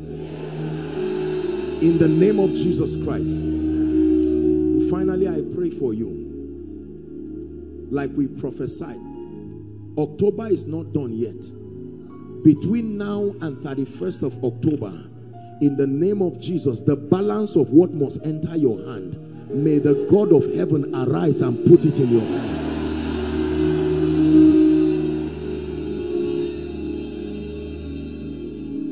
You are here and you are saying, Apostle, I need Jesus. There was a brief charge today, and while you were speaking, the Spirit of the Lord was convicting me that I need Jesus. Or number two, that I need to make my ways right with Jesus. I love Jesus, but I feel a need for a restoration. Please, wherever you are, we have just a minute or two for you. I'd like you to boldly leave your seat. Please, every time we make an altar call like this, give the people chance to come. Don't intimidate them. Let there be no movings, and let the people come. Wherever you are saying, Apostle, if you will lead me to Jesus, I will gladly hand over my life to him. Wherever you are, I want to pray for you. Please leave your seat very boldly and come and stand here. God bless you for your boldness. People are coming. Outside, are you coming? Make your way quickly. God bless you. Make your way. Jesus is talking to someone. This is a time when you should hearken to his voice. God bless you. God bless you. God bless you. If you're coming from outside, please run. You will need to double up. Run quickly. I want to pray now. Let's celebrate those who are coming. Let's encourage them. No man comes to Jesus except you are drawn by him. God bless you. Keep coming. God bless you. There are still a few people. We give you a few seconds. Run quickly. Join them. Those online, you're connecting online. Be ready to pray the prayer with us. There's no time, there's no distance. God bless you. Keep coming. I see a gentleman coming. I see you. God bless you. God bless you. God bless you. Hallelujah. Praise the Lord. I salute all of you who are standing, whether giving your heart to Jesus for the first time or rededicating your life. May the Lord bless you. Lift your right hand quickly. Those joining, join quickly. I'd like you to say this sincerely from your heart. Jesus is here and he loves you. Always ready to give you a new beginning. The Bible says, to him that is joined to the living, there is hope. Say after me, Lord Jesus. Look at this, my adorable children. Make sure you say, Lord Jesus too, dear ones. Say, Lord Jesus, I believe in you, that you are the Son of God. Tonight, I accept that I cannot help myself, and I ask that you be my Savior, you be my Lord, you be my King. I believe that Jesus died for me. I believe he was raised from the dead for my justification. And right now, I receive eternal life into my spirit. I declare that I am saved. I'm a child of God. Amen. Jesus, thank you for these ones. You have drawn them by your spirit. Let the grace that saves, let the grace that keeps rest upon these ones. In the name of Jesus Christ, they will go from glory to glory. I declare your sins forgiven. I declare that the door is open for you to a new and a better life. In the name of Jesus. From today, you move forward ever and backward never. In Jesus' name I pray. Amen. I salute you once again. Thank you for this very bold decision. Please follow the lady smiling at you with her hands waving at you. Just follow her, and there will be a group of people to just address you. Please cooperate with them very quickly in the name of Jesus Christ. Hello, beloved in Christ. We hope this message was a blessing to you. I would want you to do something for us. If you are new here, kindly hit on that subscribe button for us, and then like this video as well. Share to your family and friends to bless them, because we know that this message will be a blessing to their body, to their soul, and to their spirit. We would need you to do one thing for us too. Tell us in the comment section where you were watching us from, and then if you've got any testimony for us, kindly share with us. Thank you for watching.